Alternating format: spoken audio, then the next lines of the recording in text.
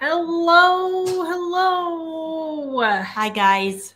All right, so today we are with Jill, the world's most prepared woman. Except my daughter didn't give me any questions I'm supposed to be answering. Drives around with a whole household in her trunk. I don't. I forgot about my trunk. 365 days a year. I do. I don't recommend it. Now, to my defense, I have gotten stranded in many different conditions. Still don't recommend and needed everything that's in the trunk. Okay, so for those of you who don't know, my mother and me too have been through pretty much every scenario you can go through. I don't know, Mom, I guess maybe hasn't been through floods, but tornadoes and blizzards and single parent, job loss, sickness, that thing going around, pretty much everything that you could handle in life. So we asked what you wanted to know. And so we're going to answer your questions today. So we're going to start with prepping type questions.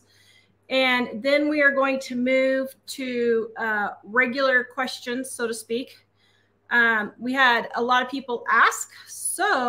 And one thing too, sometimes we can't get to all the questions on the live stream just for time, or we miss something.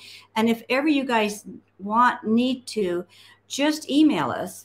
Go to our website at the contact, and email us. Or if you want to ask me something, go to the website and go to any post on there and type in the comments and ask me your question, because I'm the one that does all the comments on the website and I'll see it. So, don't get upset if we don't get your question answered.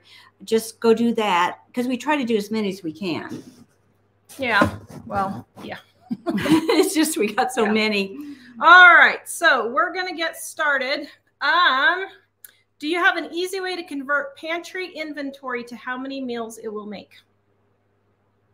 Well, you just have to look at the servings of what you've got on there. In other words, I have 10 cans of tuna, and I can get 3 meals out of those 10 cans. So that's 30 meals. Now, just a second. So the big cans of tuna, just so you know, because we had this. I did the little ones. I know, but that's one serving. Yeah. It's not 3. It's one serving on the can. But just so you know, that if you want actual serving size, it's the big cans of tuna are actually 3 servings, which is 210 calories. The small can of tuna is 70 calories, and that's 1 serving. So just so you know.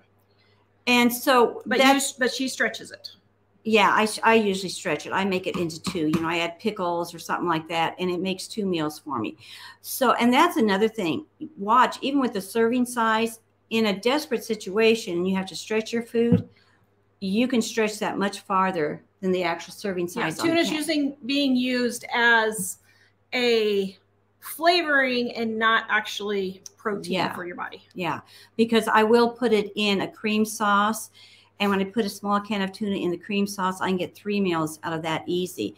So you can stretch it like that. Now, so you just look like on your peach can, if it's 2.5 servings and you've got 10 cans of peaches, that means that you've got over 20 meals, closer to like 25 meals or so. And so that's how you just take each section and add up what you've got on that, count up how many cans you have, what the serving size is, multiply it, and there's your meals that you have. I hope that helps. Yeah. So basically you just have to add up how many servings are on your food and then divide it by how many people, and then you know how many days you have. So hello, Jack's friends. I know you're watching because he's coming to make an appearance. Who's watching? Is it Connor? Annie? Hey, Connor. Hello, hey, Connor. Annie. Okay. Caroline wants to know, how do you know when to save and when to take the opportunity to stock up before prices go up? So I think she means save money. Yeah. Okay. What I would do, like half and half. I would say you've got $20 extra that week. You could take $10 and put in savings, and then take the other $10 and buy the extras. I always kind of divide my money up like that when I'm in a situation like that. I don't put everything in all or nothing, in one thing and not the other. I try to divide it up. Yep. All right. Next, wrong screen. Sorry. If you could leave one thing behind for family and friends and strangers, neighbors, what would it be? Water, food, weapons, or a Bible? What's your answer? Amy wants to know. Well, I would probably leave the Bible, first of all. Yeah, that's what I would leave, because I guess that part of my life is the most important part of my life. God is the most important part of my life. And if you have him, he will supply those other needs for you and help protect you. And he's always said he'll take care of your needs if, you know, you're his child. Okay.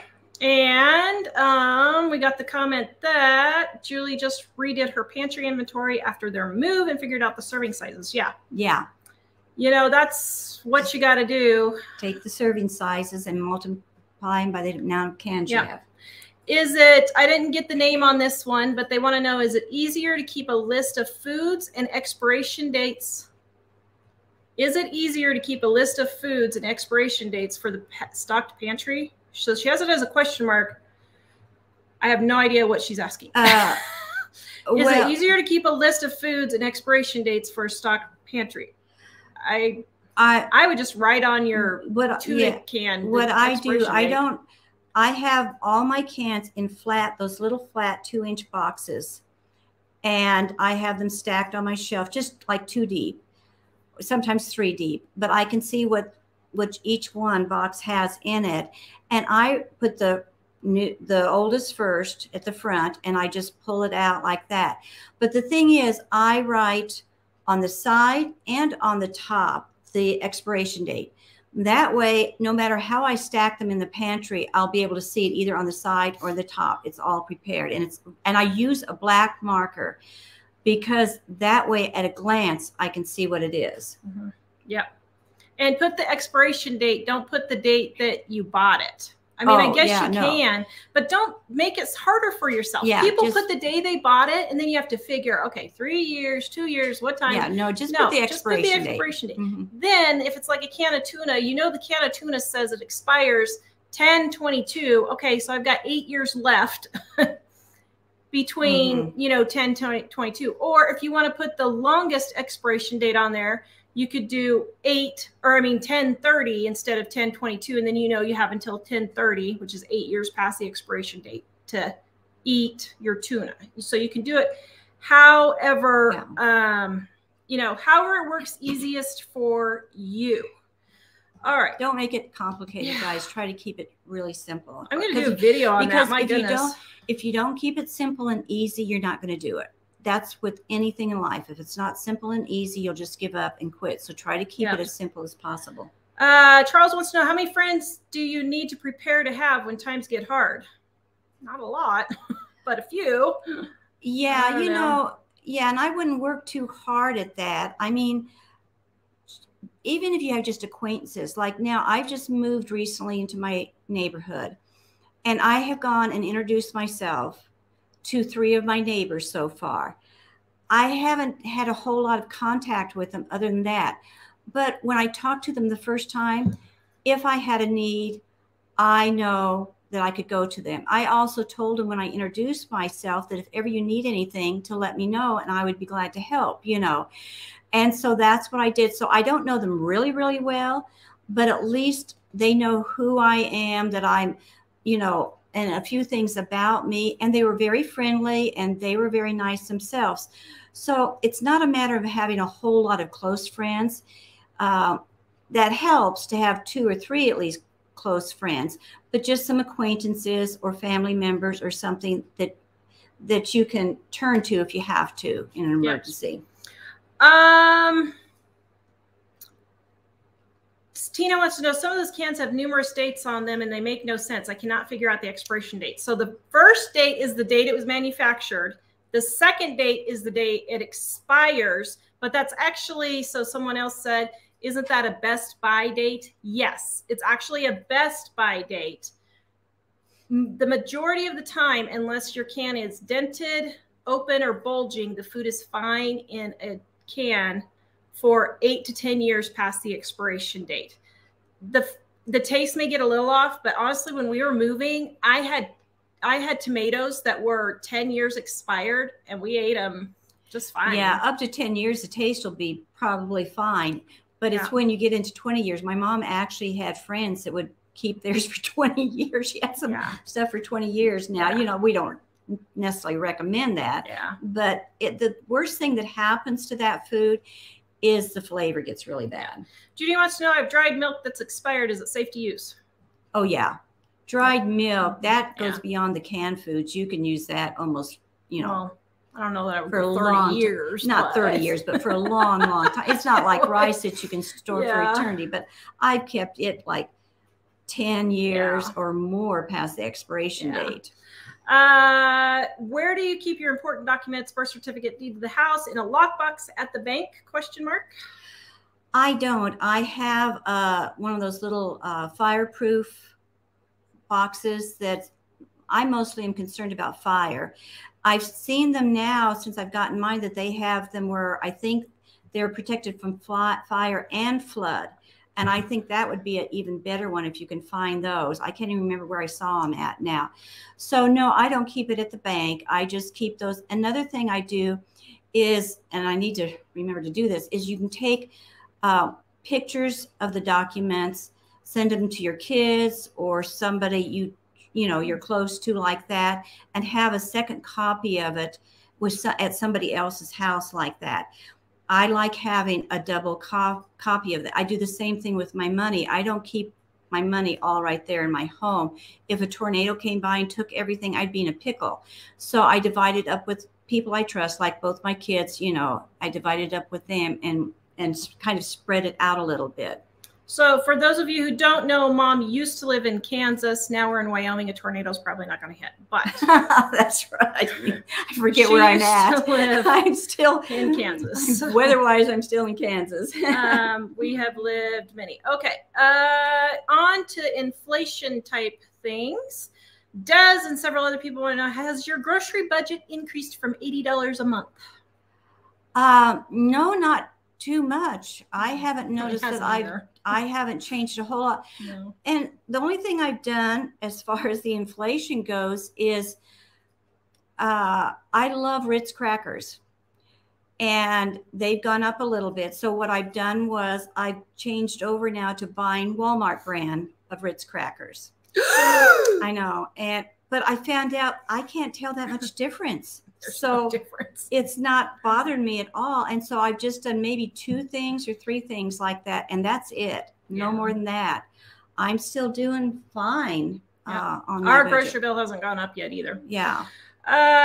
Tina wants to know, is rice, beans, and pasta safe to store in original bags inside 5-gallon buckets for long periods? That's the way I'm storing mine. That's how we store them. Mm-hmm.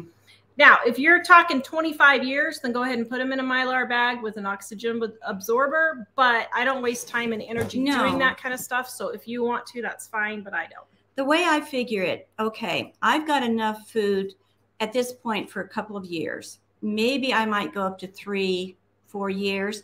But I'm figuring that after a couple of years, if things are that bad, you're going to have to come up with a different solution to support and take care of yourself than just living totally off that long term off of your food.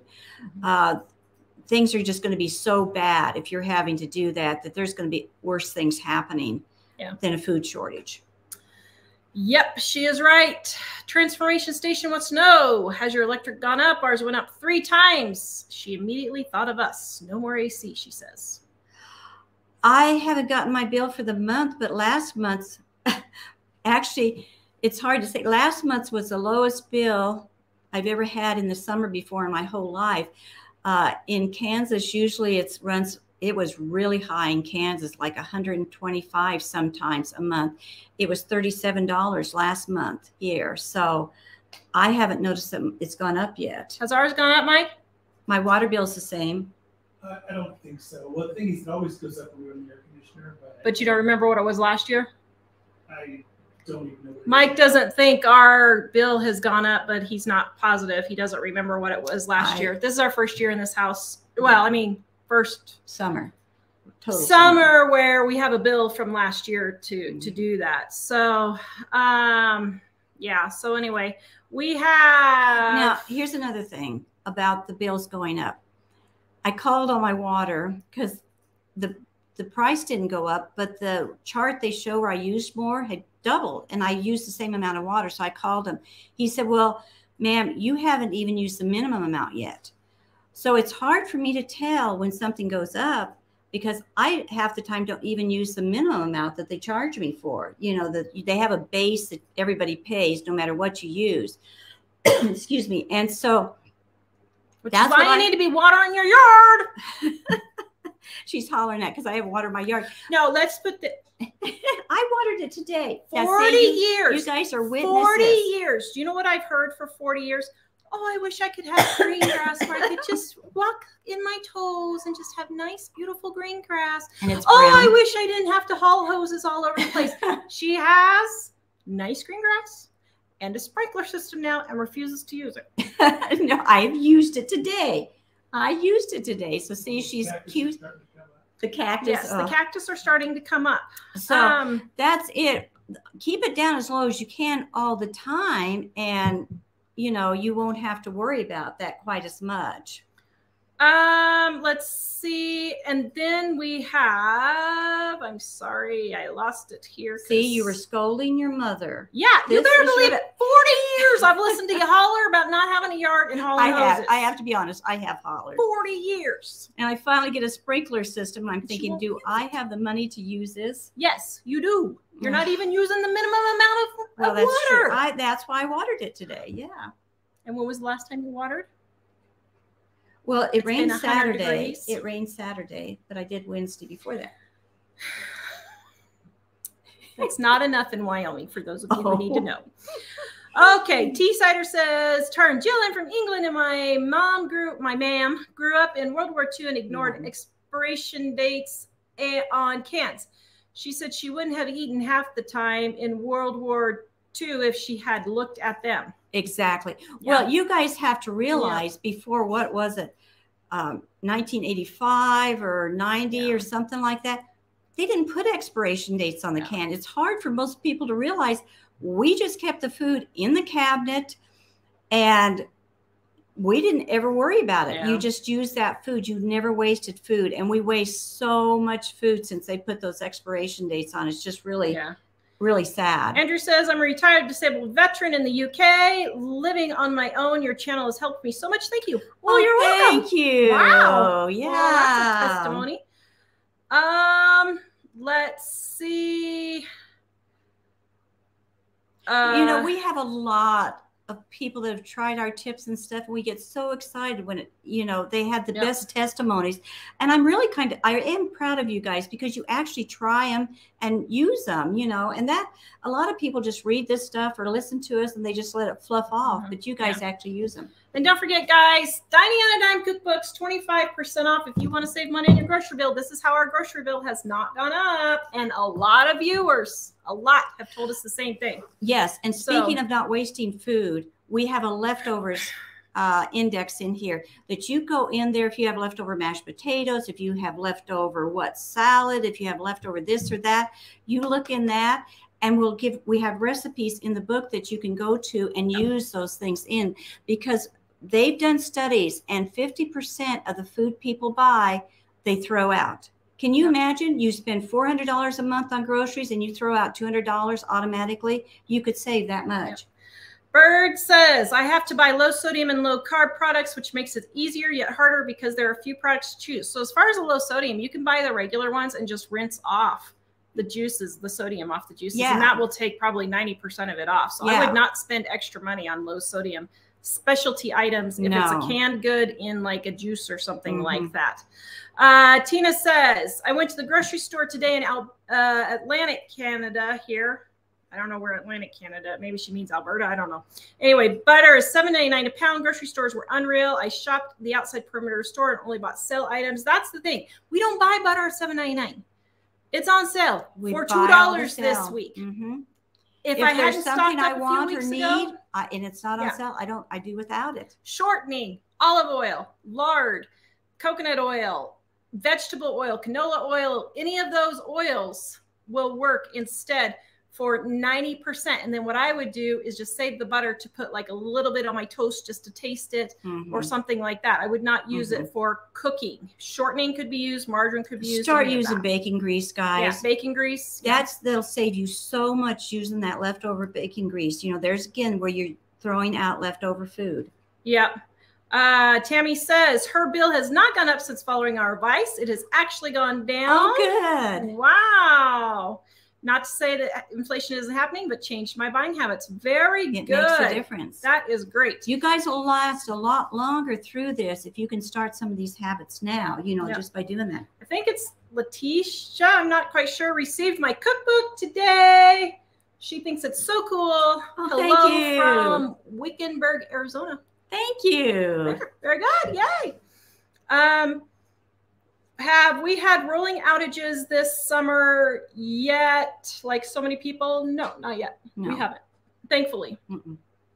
So waiting for it to happen, but it hasn't happened yet. Although today's the hottest day of the year, I think. And so hopefully from here, it's going to be down for us here in Wyoming. So hopefully.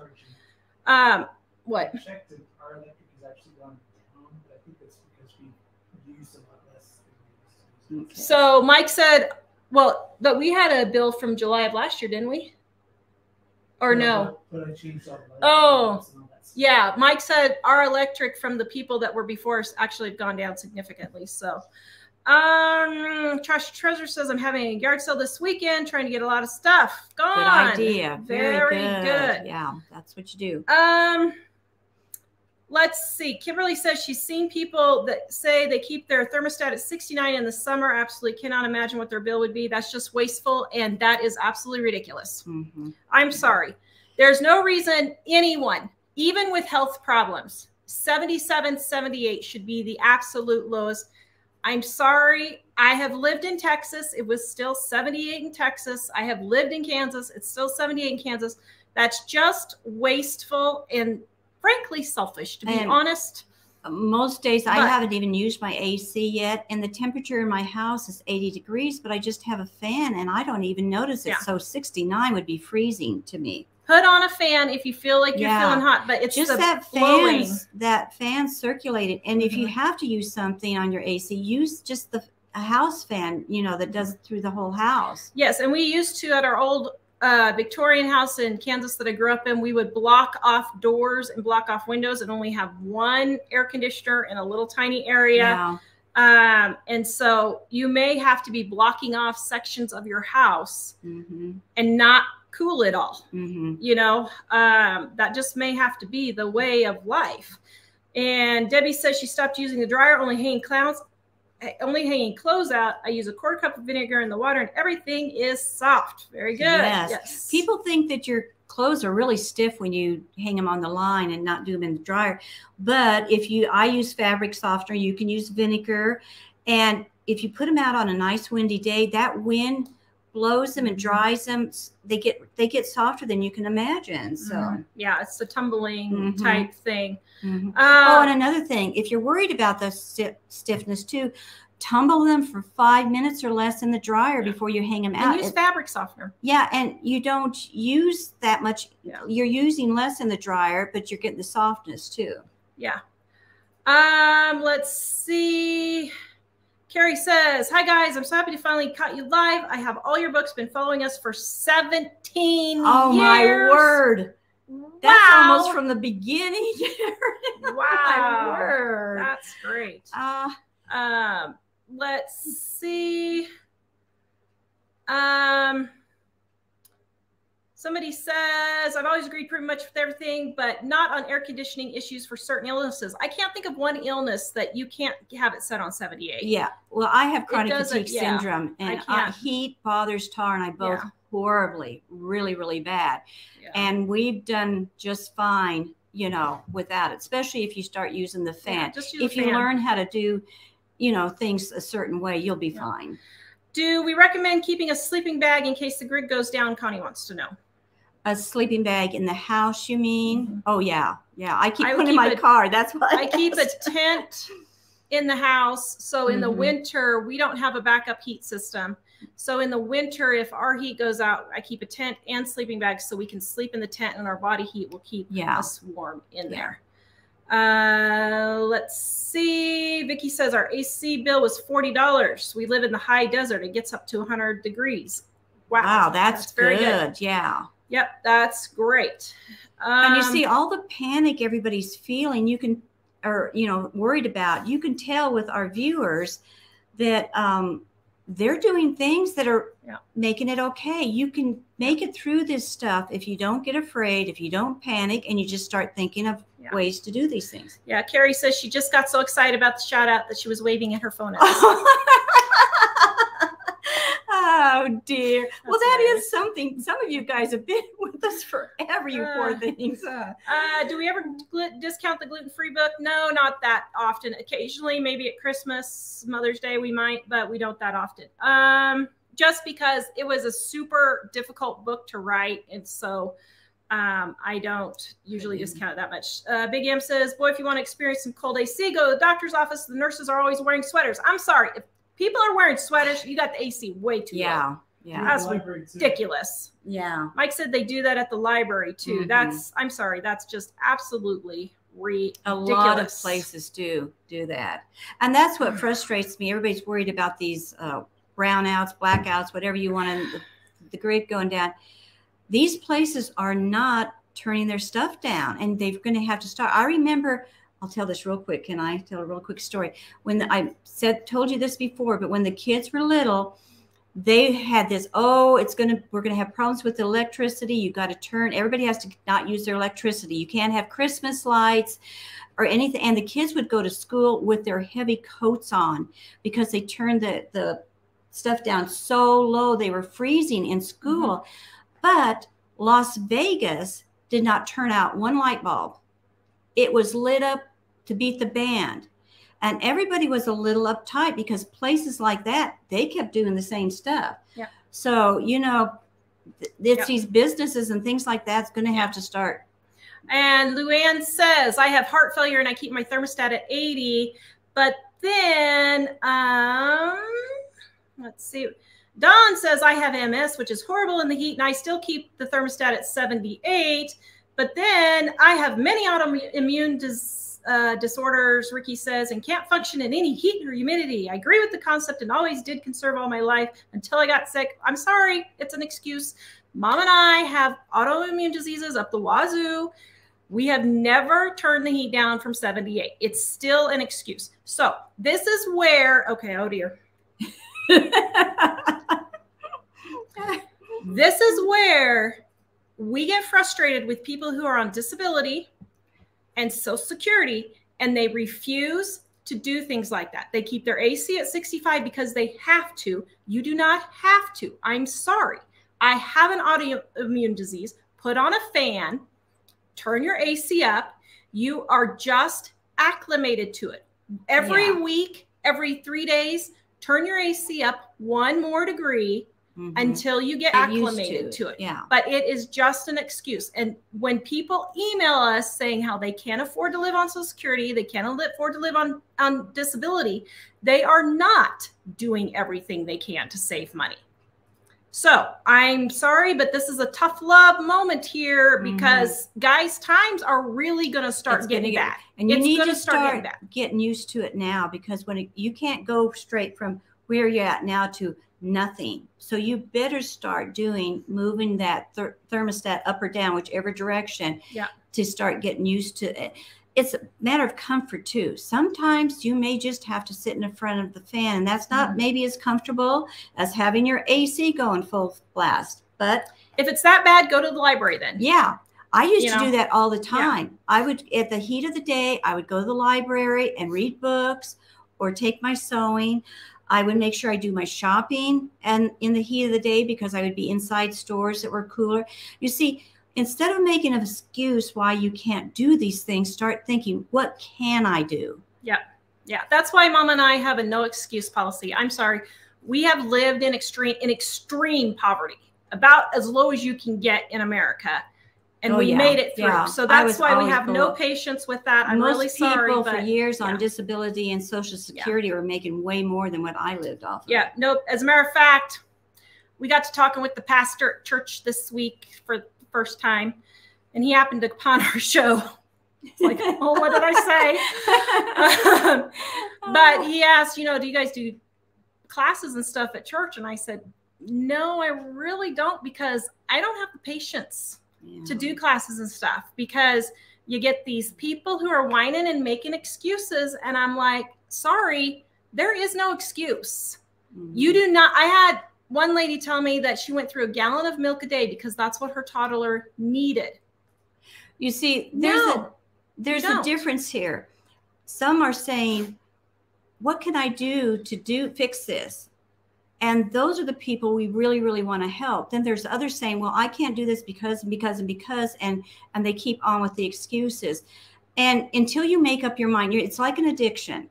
Until you make up your mind that I need help and I really want help, there's not a whole lot we can do to help you. I hate that, but there's not. Yeah. So we're trying to help the people here that say, I really want to figure out how to do this. What can I do? Yeah. Glenda says, I love both of you. Thanks to your channel and cookbooks. 25% now. You. I have been able to pay off all my credit card debt and accrue thousands in savings. Oh my goodness. Very Wow. good. Very see, good. you guys are doing so good. Katie says, compared to third world countries, everyone in America is rich. Exactly. Oh, yeah. Yeah. That's why I have no excuses. I went years with no AC. I didn't have, I had a little air conditioner that I could use in one room, but then I could only use it for maybe an hour or two during the day. So I survived with no AC at all, let alone, and in Kansas. Yep. And let me check. Yeah, lots of people have their AC set higher and they're doing just fine. It's just a matter of what you get used to. You have to just get used to it. Yeah. And when I'm doing something outside and I come in and I'm just horribly hot, I'll just turn the fan on and blow it instead of turning the air conditioner down. And sometimes it would be over 100 and I would get that hot, really hot. So I just take a shower and it would cool me down instantly. And Mike and I keep our thermostat at 68 in the winter. What do you keep yours? Someone wants to know.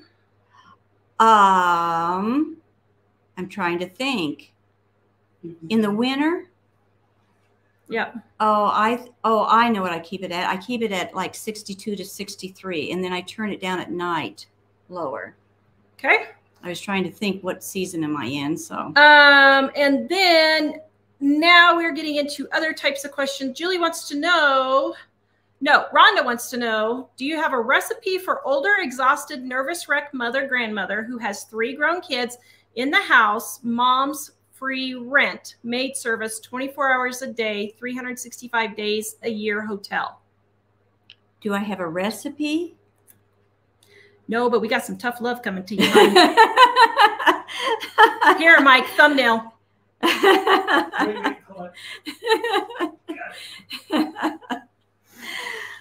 You mean a recipe just for she a means meal? What does she do to take for care a mom who's a worn out, nervous wreck because she's the maid. She's giving her grown adult children free rent. Okay. I'll be honest with you. This could be a very, very, I get this question really almost the time. Day, yeah. I do on the comments on the website, and I've answered it a ton.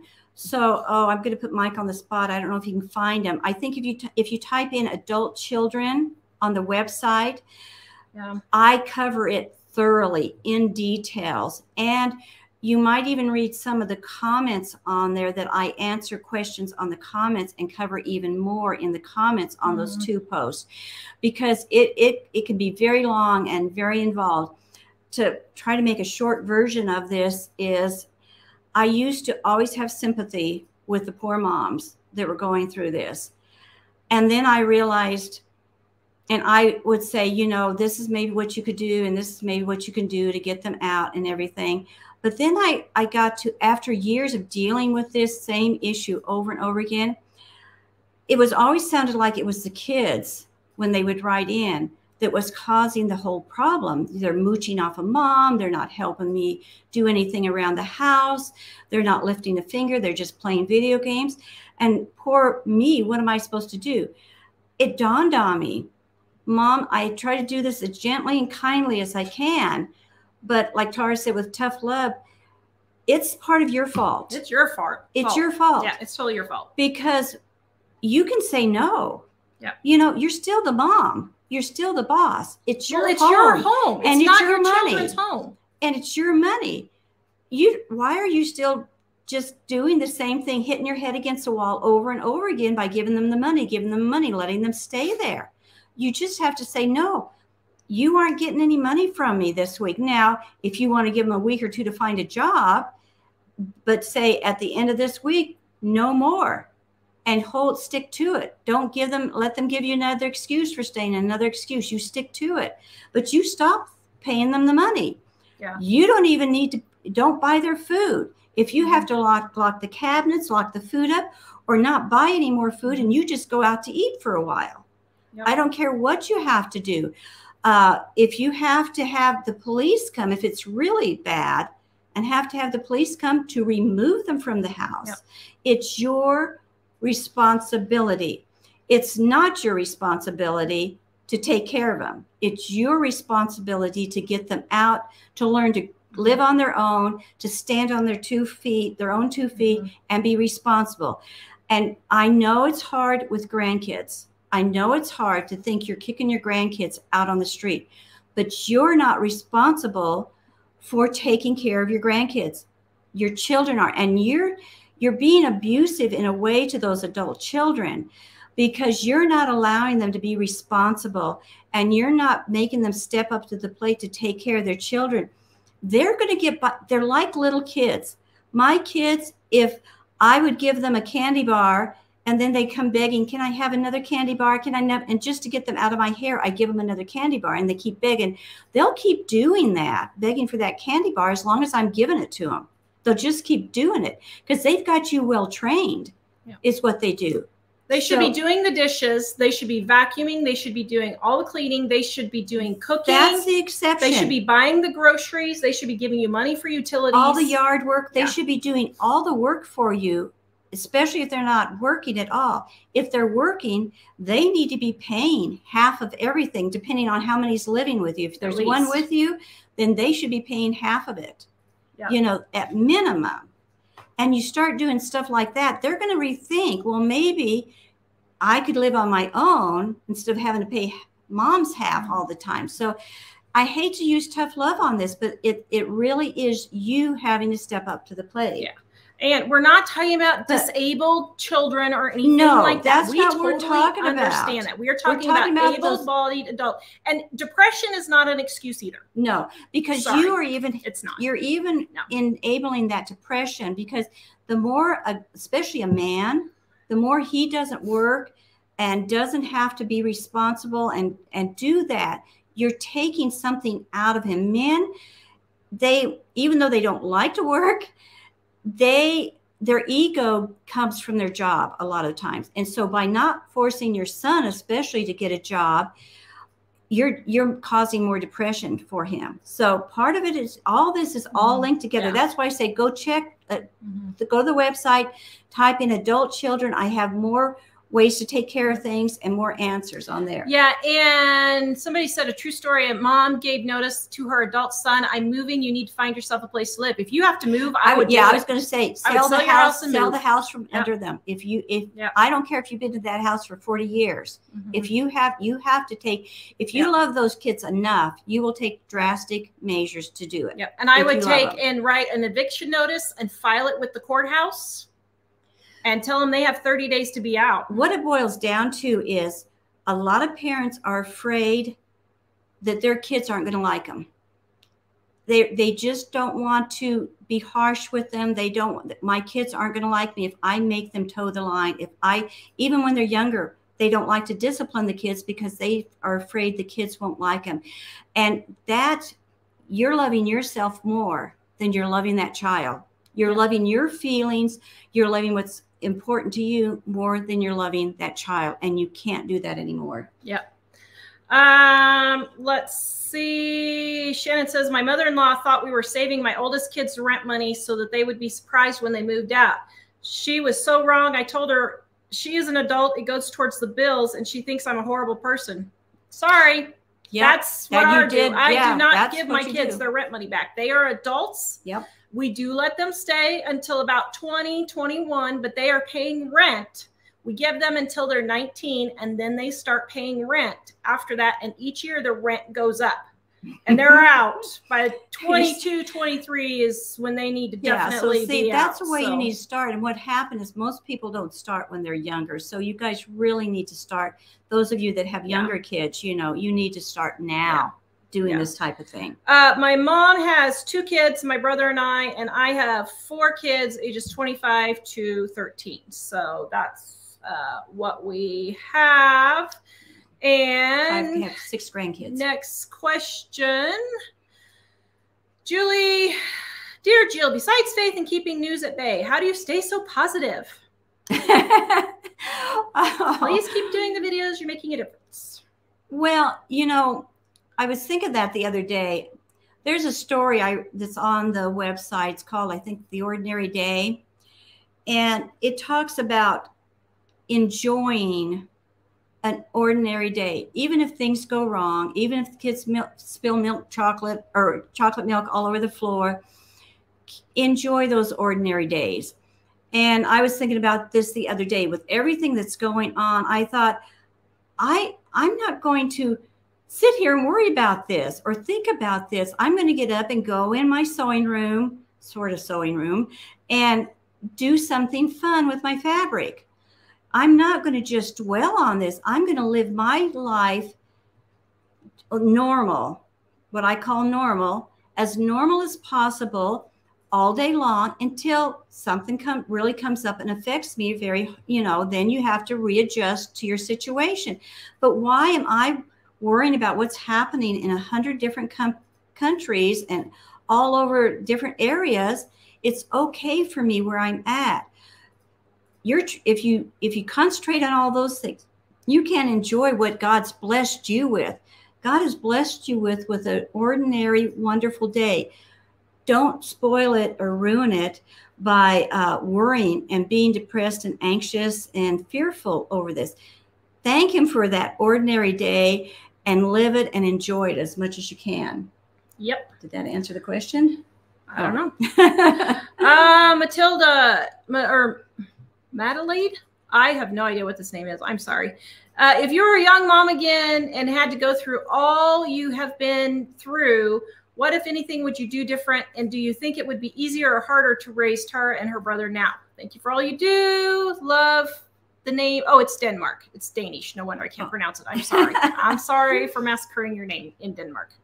You know, I can't really think of a whole lot of anything I would do different off the top of my head. I'm sure there has to be something, but off the top of my head, I can't really think of anything.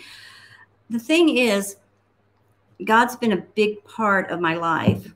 Now, I had to learn things. Like, I had a temper when I was a young mom, and I prayed and prayed and prayed, and finally I overcame that, I didn't abuse the kids necessarily, but I just, would get upset about things.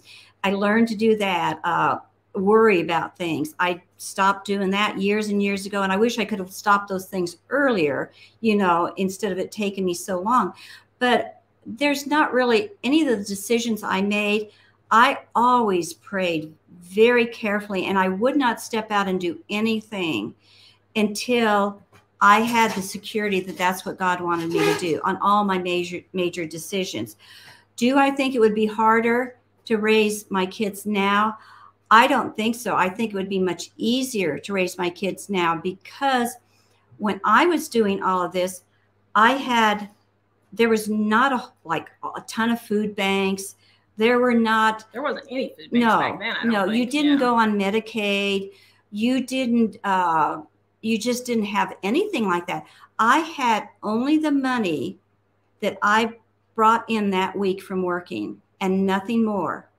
And, I didn't really have a whole lot of help any other way from the government or anything. And so I didn't have, there's medical things now that you can have. I had a little bit of medical help with the kids, because in Kansas, if there's an emergency or something, the kids are covered up to the age of 18. But other than that, I didn't have medical for myself. But no, it would have been easier, much easier for me to raise the kids now. Yeah, there's so many programs now. Yeah, there's so much for things. Heather, would you recommend getting out of credit card debt or keeping the money in savings for what's to come? So I would have at least enough savings to cover $5,000 if your car poops out on you. And then I would pay all the credit card, because where people get in trouble is they don't have emergency money and they keep using their credit card to fund their emergency money is what they keep doing. So you've got to get that credit card stuff, because you are paying interest on there. It's huge. And I would get out of that as fast as you can.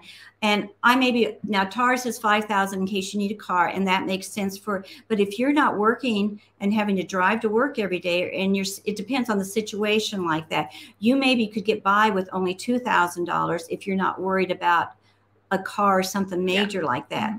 So that's the only difference that I would like a major appliance, if you need to replace your refrigerator or something like that, you can do without a washer and dryer. But a refrigerator, I mean, Mike and I have lived without a refrigerator. But you can live without them. Yeah. But, But even at that, I bought a refrigerator just recently, and it was $500. Yeah, you can get it used. So it's not like you need thousands and thousands of dollars. You don't need to replace it with the top of the line refrigerator. No.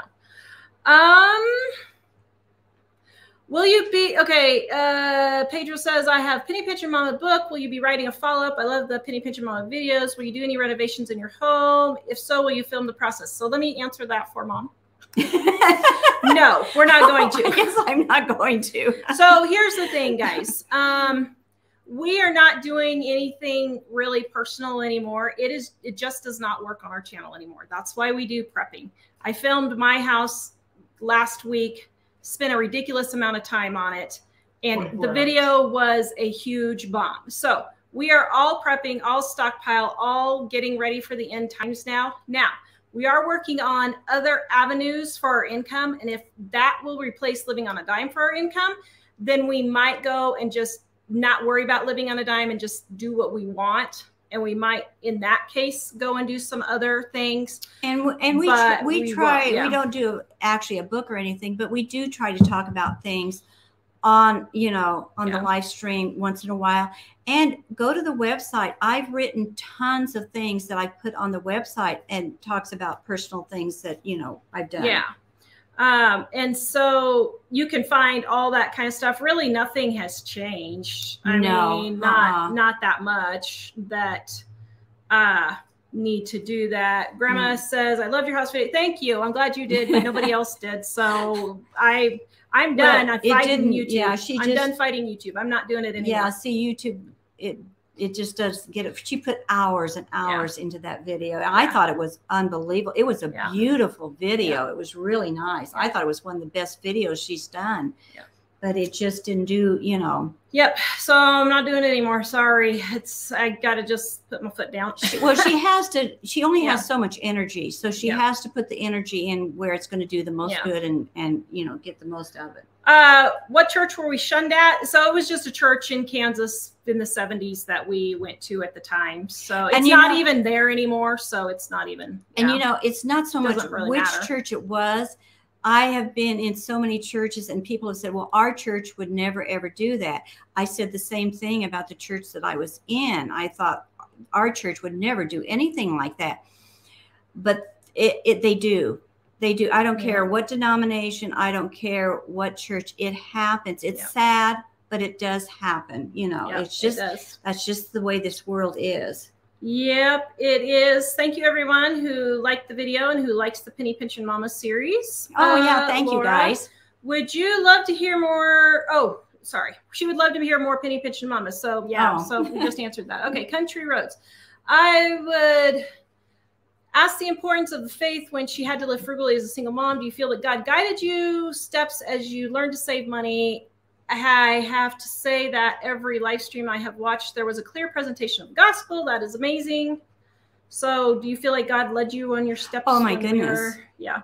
Oh, I wouldn't be here today if it wasn't for that, with God taking care of me. I woke up in the morning and I didn't hardly move unless I prayed and every single thing. I mean, even down to the food we ate, everything. You know, I always, after going through what I did, I don't want this to sound condemning, because this is just what normal people do. If you haven't been through it, you don't know a whole lot of difference. But I go to so many homes, people's homes in different places and stuff, and they ask for prayer over their food. You know, a lot of Christians ask for blessing on their food, which is, you should, and it's perfectly fine. And we did in our home for years and years and years, and, you know, I still do. But what I would sit down, and if I go to put something in my mouth, it wasn't just a, you know, typical blessing. I would be so grateful deep down in my heart that as a matter of fact, just this morning, I picked up my cup of coffee. I do every morning, and I look at that coffee and I'm thinking, thank you so much, because I know what it was like not to have the coffee. And I know that this coffee is coming from God. I know it is. And I appreciate every bite I put in my mouth, everything I drink every single day. I don't just say a glib blessing. It means so much that I even have the food. And I just couldn't do anything, any decision I had to make. It was just, and you know, but the other side of that too is as hard as some pieces of my life looked like, it was some of the most exciting time in my life, because it was like God was just shining in front of me all day long and continually. And I just saw everything. He was so close to me. That's why I pray now when somebody has something wrong, I pray for comfort for them and for peace for them, because that's exactly what God was giving me through everything I went through, besides giving me wisdom. Oh my goodness, I didn't have the wisdom of the decisions I had to make, the stuff I had to do. How was I supposed to get money? I was in bed sick and I couldn't crawl out of bed, no income, and 2 kids. What are you supposed to do? You don't think God was in that? I managed to live off of $8,000 that I got for selling my business that day, laying in bed so sick for 3 years. Now, who lives off of $8,000 for 3 years? You know, something else was happening there. And I know it was God. So, yep. What do you do to prepare for aging and your health issues, if anything? Oh, you mean like, yeah, I know what she means. Like, you know, I have to realize that. Yeah, you just can't do it all. Yeah, well, that, and like I bought a house just recently, and I made sure there's no stairs in the whole house. So that's part of my preparing. It also helped because we just recently moved my mom out of her home and have been dealing with my mom who's 94. So I have an idea what's become hard for her. So I've tried to start practicing some of those issues for her. I got a shower that you can sit down in and take a shower with a hose that's removable, you know, little things like that, practical to protect myself physically, so that the kids don't have to take me too early, you know, and learn to fix meals. You're not going to be able to maybe do lots of cooking and stuff. So a lot of people have trouble changing their way of cooking, and they still fix big, huge pots of stuff and things. I'm down to crackers and cheese sometimes for lunch, and that's it, you know. And you have to be comfortable with that. You have to accept the aging process. Get a hobby, especially for men. Do something. Find something to keep yourself occupied when you're physically incapable of being able to move. Reading, hand sewing for ladies, you know, guys can take up whittling. I don't know, ladies can take up whittling. Find something that you can do while sitting in a chair and that type of thing.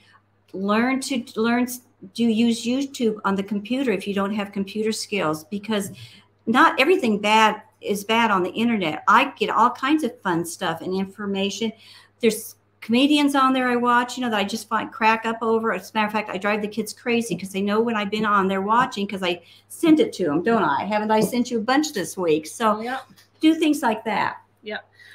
So I got this window free off of the curb, off of Facebook. Somebody put, if you wanted it, come get it on the curb. And I got it on the curb. It took me 8 hours to restore, and I will never do that again. Oh, that was a job. That was a pain in the butt. Let's see.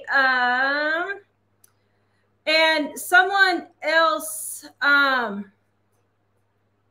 did you end up being a single parent? My dad left. He left, yeah. So she got divorced. Mm-hmm.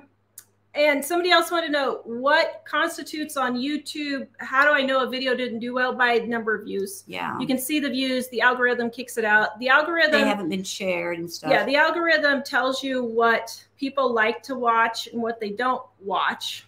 And people do not like watching our normal stuff, our average everyday stuff. They only want to watch the prepping, stockpile, those kinds of things. That stove behind us is a real 1950s stove right there. Go watch my video from Monday or Saturday. No, Saturday. Go watch Saturday's video and you could see us getting it. I paid $50 for it. It was $900 on eBay, so I got a good deal.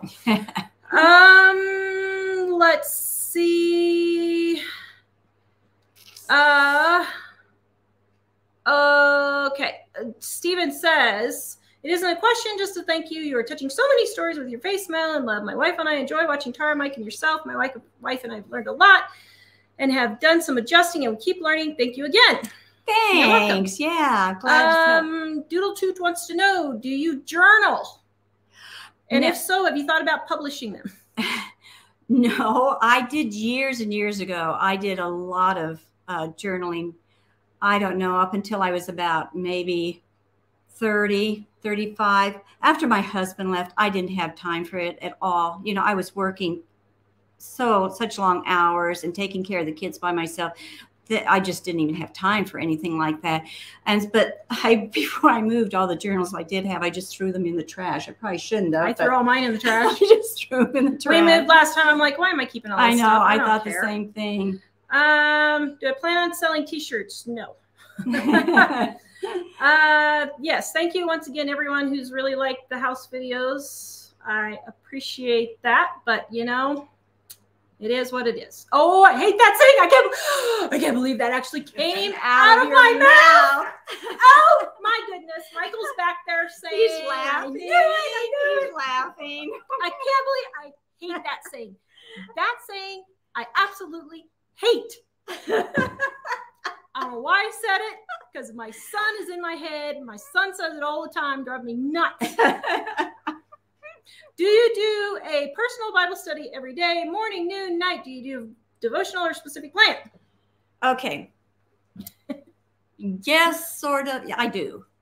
But my thing that I've learned after years and years of being told that you need to have a special Bible study book or a special thing you have to do every single day, or you have to do this much.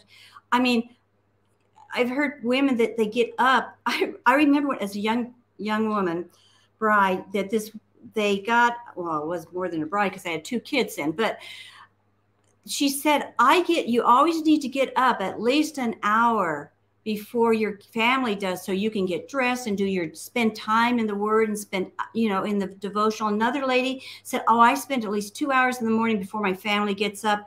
And I'm sitting there, a new mom, and I get 2 hours of sleep at night. Tara, well, I wouldn't even get to bed after dealing with a colicky baby and Tara getting up 2 or 3 times until 3 o'clock in the morning. Tara would get up at 5 o'clock in the morning. That means I had 2 hours of sleep. So I was supposed to get up at 4 o'clock to do devotional. And these women, these well-meaning Christian ladies, they said, you can do this and you've got to do that. And I felt so guilty. This is why we don't do women's. I felt so guilty because they made me feel like, what kind of a mom am I that I'm not doing this devotional? Now, I prayed nonstop. I love the Lord with all my heart. But at that time in my life, I had 3 hours of sleep and 0 energy. I could hardly feed myself. So cute. You were so cute.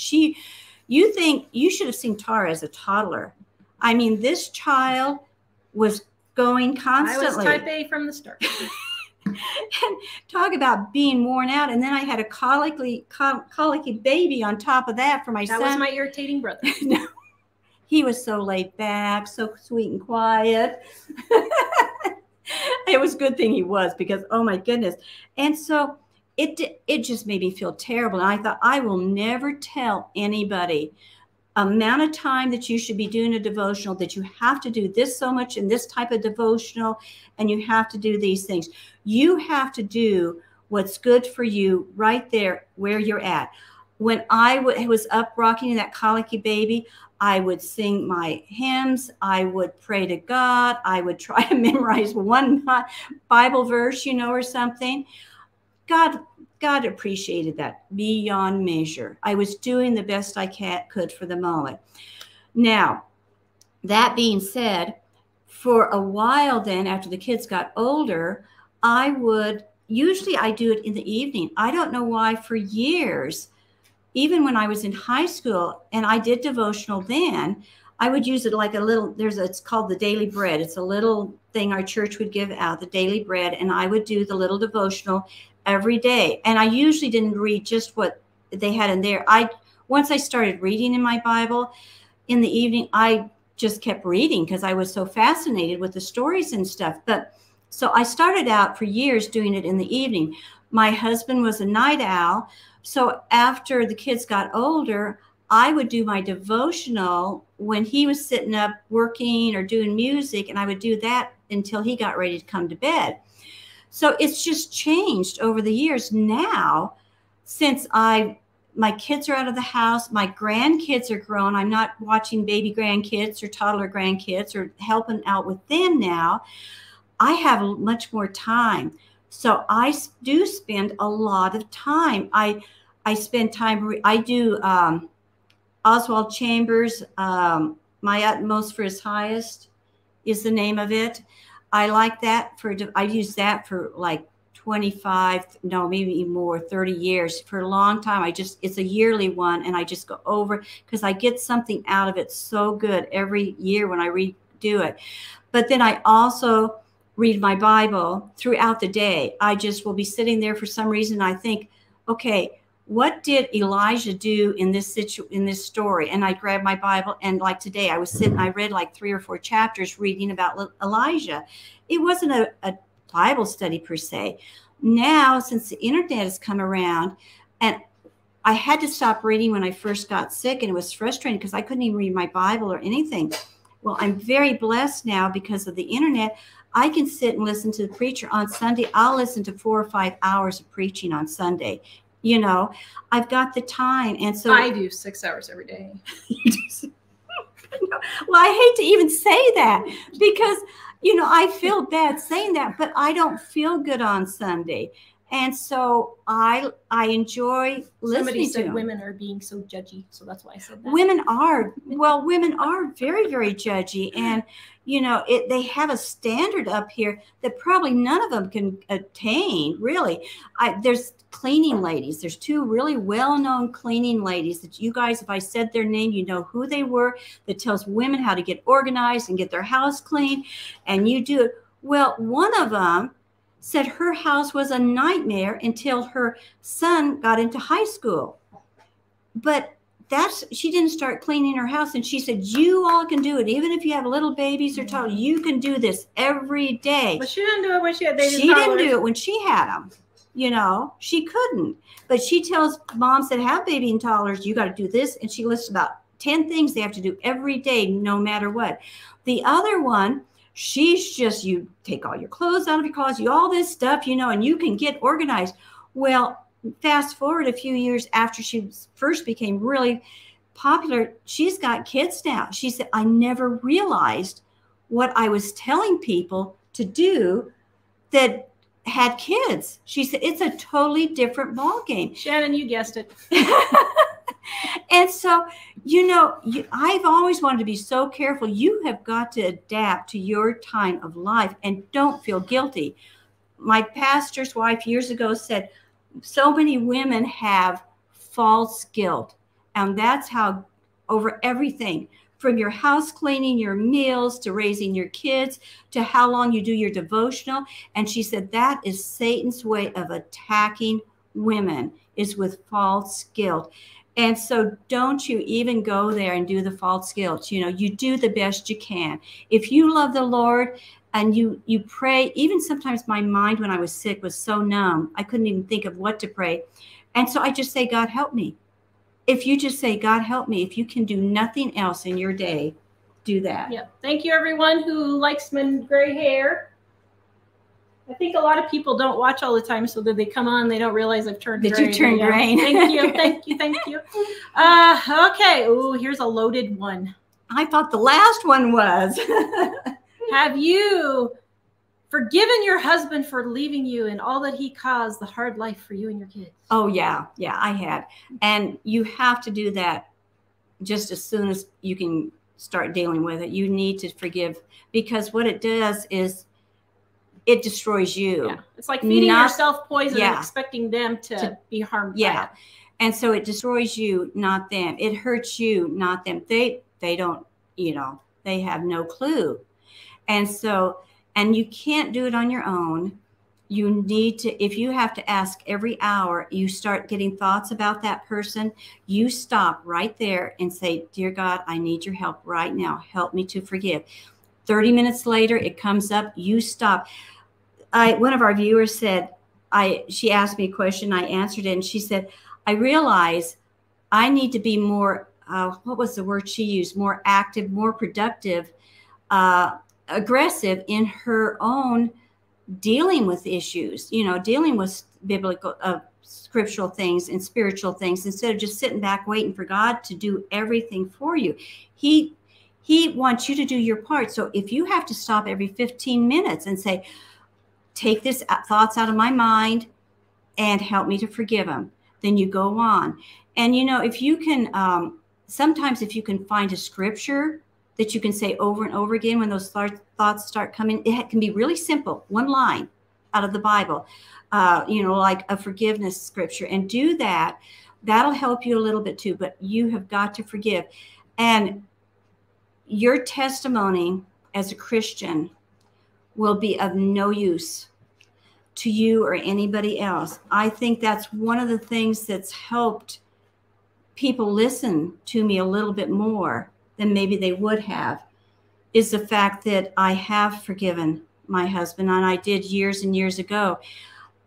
And it kind of tortured him a little bit for a long time. It did. The guilt, because I did forgive him. He didn't know how to handle it. He and a lot of his people he knew, that were not Christians and stuff, they would watch me. I mean, it was a whole big deal for a long time. I would even have some of his non-Christians friends. One of his, there was a couple he knew. The wife, she asked to come talk to me, and I didn't know her from Adam. And I told my husband, well, yeah, we were separated, been separated for years. And she came to talk to me one day, and she said, I want to know what your secret is. And I didn't know what she was talking about. She said, your husband, I've never heard a divorced man ever say one kind word about his wife. And she said, my husband and I sit there with him, and the whole evening he does nothing. Not only does he say kind word, he just sings your praises constantly. That was a good testimony thing. If you really want to have, you're not honoring God, yourself, or anything. If you don't, you have to have that testimony. Is very, very important. I've even had people that didn't know that I was divorced. The way I talked about my husband was so loving and so kind, and constantly, they would go for like 2 or 3 years. I would know them, and they'd never, it was like people that I would go to a group meeting of some sort, and they just didn't realize. And finally they'd ask me, something about it, because they never realized that I was even divorced, because I used kind words about them. I know they can be you've gone through a hard time. Trust me, I have dealt with a lot of women. I know some of the things, and men too. And different people have gone through different horrendous hardships, but you can eventually forgive, not on your own, but like I said, asking God to help you. Did I get and they said, did I forgive? Yes, I forgave my dad. Yeah. So, and I was so thankful for that, because it would have destroyed my children's life. And I think that's the greatest blessing of that. I think you saw me forgive. I think that maybe helped them a little bit. I knew of a woman, She was so angry at her husband. She made her children sit in the back seat of the car with a box of pictures, like her wedding pictures and pictures of their dad, and had them sit there and tear those pictures in two. Now, I'm sorry, wives and mom, this is not a good thing. And they wonder why the kids, when they grow up wrong. from divorce, are in so much trouble. I've got two of this. I'm not, this is going to sound prideful. I know my kids, but they're strong Christians now. I just sit back in amazement how they talk about the Lord, what they do for the Lord. No, but let me say on that, forgiving does not mean reconciling. No. Oh, no, not at all. Just because you've forgiven does not necessarily, now sometimes it does, but it does not necessarily mean that you're supposed to reconcile. No. Nowhere in the Bible does it say you're to be a doormat or a punching bag, anything like that. Nothing like that. So, no. And you don't even really have to have contact or anything necessarily. No. Forgiveness is just a thing in your heart, And somebody asked on the Bible verse, once saved, always saved. I am putting a link to gotquestions.org because that's kind of a long thing and we're trying to get through questions here for mom. So I put that link in there for you. Yeah, that'll. If you had to start your life at age 20 again, what would you do differently? You know what? I think part of this is God too. I can't think of anything I regret in my life at all. I really can't. I would marry my husband all over again because he was the one that God wanted me to marry. I mean, if you think about it, I wouldn't have had the children I had if I hadn't married him. And they wouldn't be the strong adults that they are, the ones that love the Lord, the things that they talk about God on Facebook, YouTube. They both do stuff all the time.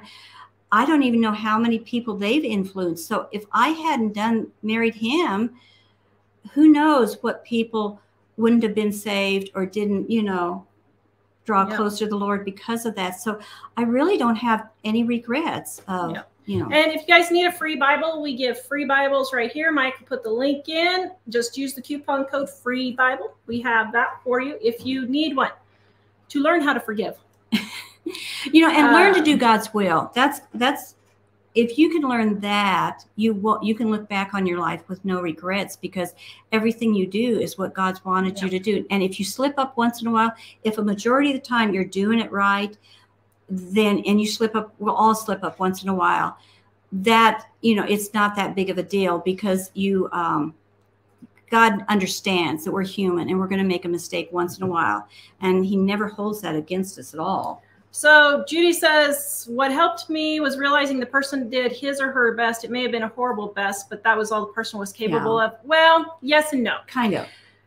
A lot of people use that as an excuse to allow people to continue the bad behavior. Yeah, you can't do that. That's not okay. No, that part's not. It's one thing, like if I was unforgiving for mom because we lived in such poverty and I was holding it against her because we were in such poverty and it was her fault because she didn't get a better job. She didn't marry a guy who was not a dork.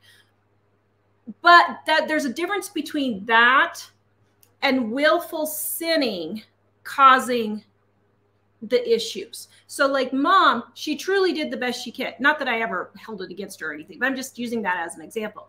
My dad, willful sinning, causing the pain in the family that continued to happen. You can forgive, but they're not doing their best then. They know better.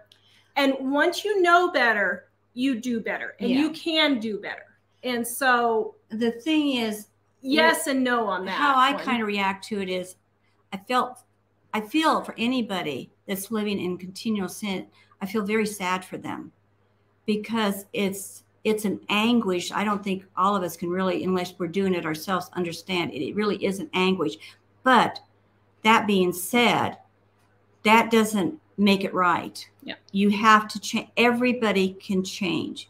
I don't think people realize they use an excuse, whether you're a drug addict, an alcoholic, any kind, anything, whether you're a gossip, you can change. Whether you have a temper, you can change. It's hard. All of those things are almost unbelievably hard, but it can be done. And Sharon says, she said something about she hasn't forgiven someone. I don't remember the situation, but she says it's hard to forgive people who were never sorry. The Bible does not give conditions on forgiveness. You got to do it. It doesn't say you're to forgive them only if they're sorry. You're to forgive them, period. And you know what helped me too a little bit is not that I wanted vengeance necessarily, but God will not. Sometimes we feel like when they do something, it's like, is there no justice? They're getting everything. There's no justice here. And until I realized, God finally told me, I will vindicate you. It's not that I really wanted anything horrible to happen to my husband, but I wanted justice, kind of. It wasn't fair that he hurt me and my kids. That wasn't fair. And I was having trouble balancing that. And it was like God said, I will vindicate. And my husband, Tara saw him last. I just saw a picture of him. It was pretty sad, wasn't it? He was like a shell of a man.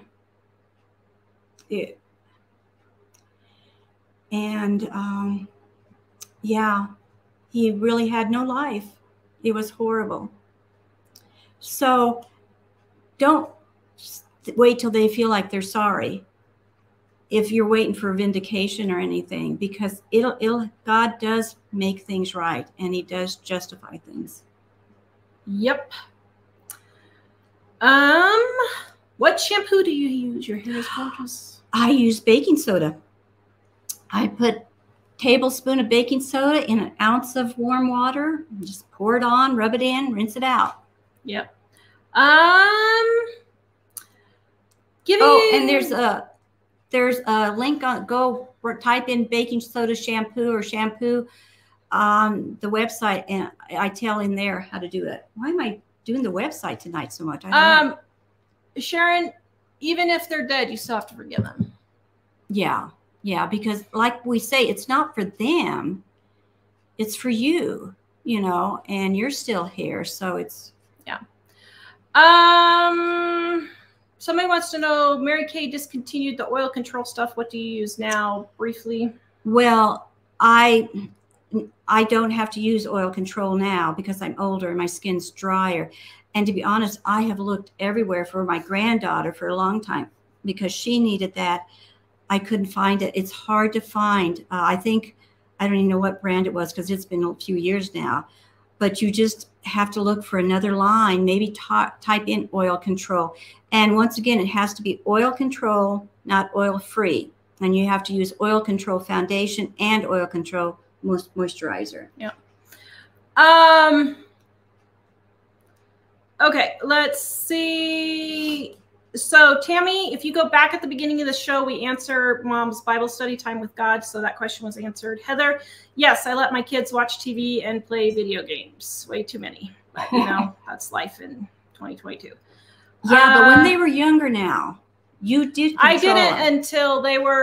until COVID hit. They did have a limit. And then when COVID hit, we didn't do a limit. But my kids were older. When they were little, they didn't just play on the computer all the time. I think that made a difference because they got used to interacting with Tara and Mike or me if I come over. And that was a habit that was set with them when they were younger, that they didn't have to be on there. They could interact with us. They like interacting with us, a lot. Yeah. And so I think that's helped them now that they're older. Also, we don't let them go play alone in the room by themselves. I don't allow the kids until they're 16. They do not get a computer in their room or phone or anything in their room by themselves with the door closed. Mm-hmm. So like whatever kid is that age, younger than 16, the computer is in the main part of the living room. Then at 16, if it's in their room, it has to be facing the door and they have to have their door open with the computer facing the door. So we don't go in and monitor everything they do, but we do have limits put on those kinds of things. Mm-hmm. Let's see. Bible verses on vindication. Just Google it, but there's tons and tons and tons of. Let me see if I can find one real quick here that Psalm 41:3, Psalm 10:18, Luke 18:7, Job 13:18. So just Google Bible verses on vindication and you can find a whole bunch of them. Be careful, because when I talk about kind of vindication, you have to... God's vindication may not be what you want. Yeah, and you can't want the vindication because you're mad and angry and you hate them. You don't want vindication with that type of a heart. It's more of just a comfort or a rest when you feel like sometimes you feel like you've been unjustly abused or used, and that doesn't feel right. And it just helps a little bit in that, but you don't necessarily, I never, ever, as a matter of fact, I used to pray that for my husband, because I knew what would happen to him. And I knew about what God would probably do to him with God's vindication. And I would pray to God that it wouldn't be so bad, that he would come back to God, because I didn't want that. Even though one sense it's hard to balance this, but one sense I had to rest in that he would get it, but at the same time I didn't want him to have it, because God's vindication is horrible, guys. I'm sorry. Yeah. I put the link to where I found some Bible verses on vindication for you guys who said your Bible doesn't say the word vindication. Different translations have different words for it. So it may not use the exact word vindication in your translation of the Bible. But it's the general idea, this justice, Tammy, I used your cookbook and made the honey baked chicken. It was the best chicken ever. 25% off right now, guys. That's one of our most favorite recipes that people like. Our top recipe on our website most of the time. Let's see. Okay. So do you like your new house or do you still have buyer's remorse? I'll let you answer that question and then I'll tell the truth. Oh, guys, I really have struggled with this house. I don't know what's going on. And I've been praying about it and trying to figure this one out. I do not know. But I will say, in the past, answer is no. In the past week, actually, I was going to kind of tell you guys about this, because I hope this is almost another video, but I'll try to be fast. I have been struggling. I just can't get it to work. But part of it too is my mom's been here, which I don't mind, it's fine. But it's like I've had for 6 months, I had 3 months of company. Then I was sick twice with the thing that's going around. So that knocked me out each time for almost a month. So we're talking like 5 months. I was, nothing. I had nothing left in me to function hardly. And so it was hard. And so it was about a week and a half ago, I was sitting there and I thought, dear God, I don't even know what to do here, because Tara kept saying, just hang a picture on the wall, get a picture. Well, I couldn't even find where the pictures are. I only had 2 or 3, couldn't find them. She kept saying, you just need to hang a picture on the wall and that'll get you started. And I just thought, I can't even think where to hang a picture. I didn't know where my couch is. To my defense, I didn't just go in her house saying you need to hang a picture. Oh, no, she wasn't bad about it. She was complaining. She wasn't bad about it. That she didn't like the house. She was just trying to help me out. She was just trying to help me out. So all I was saying was just start with one picture. Yeah, no, she wasn't being like that.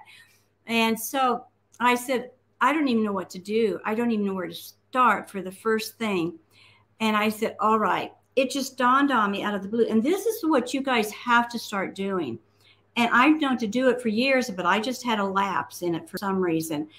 And God's there to answer every prayer. And you feel guilty. Well, look at what's going on in the world. If I pray for God to come up with a recipe for me to use for dinner tonight, because I'm just exhausted, I can't think of anything, I can't ask God for that. Yes, you can.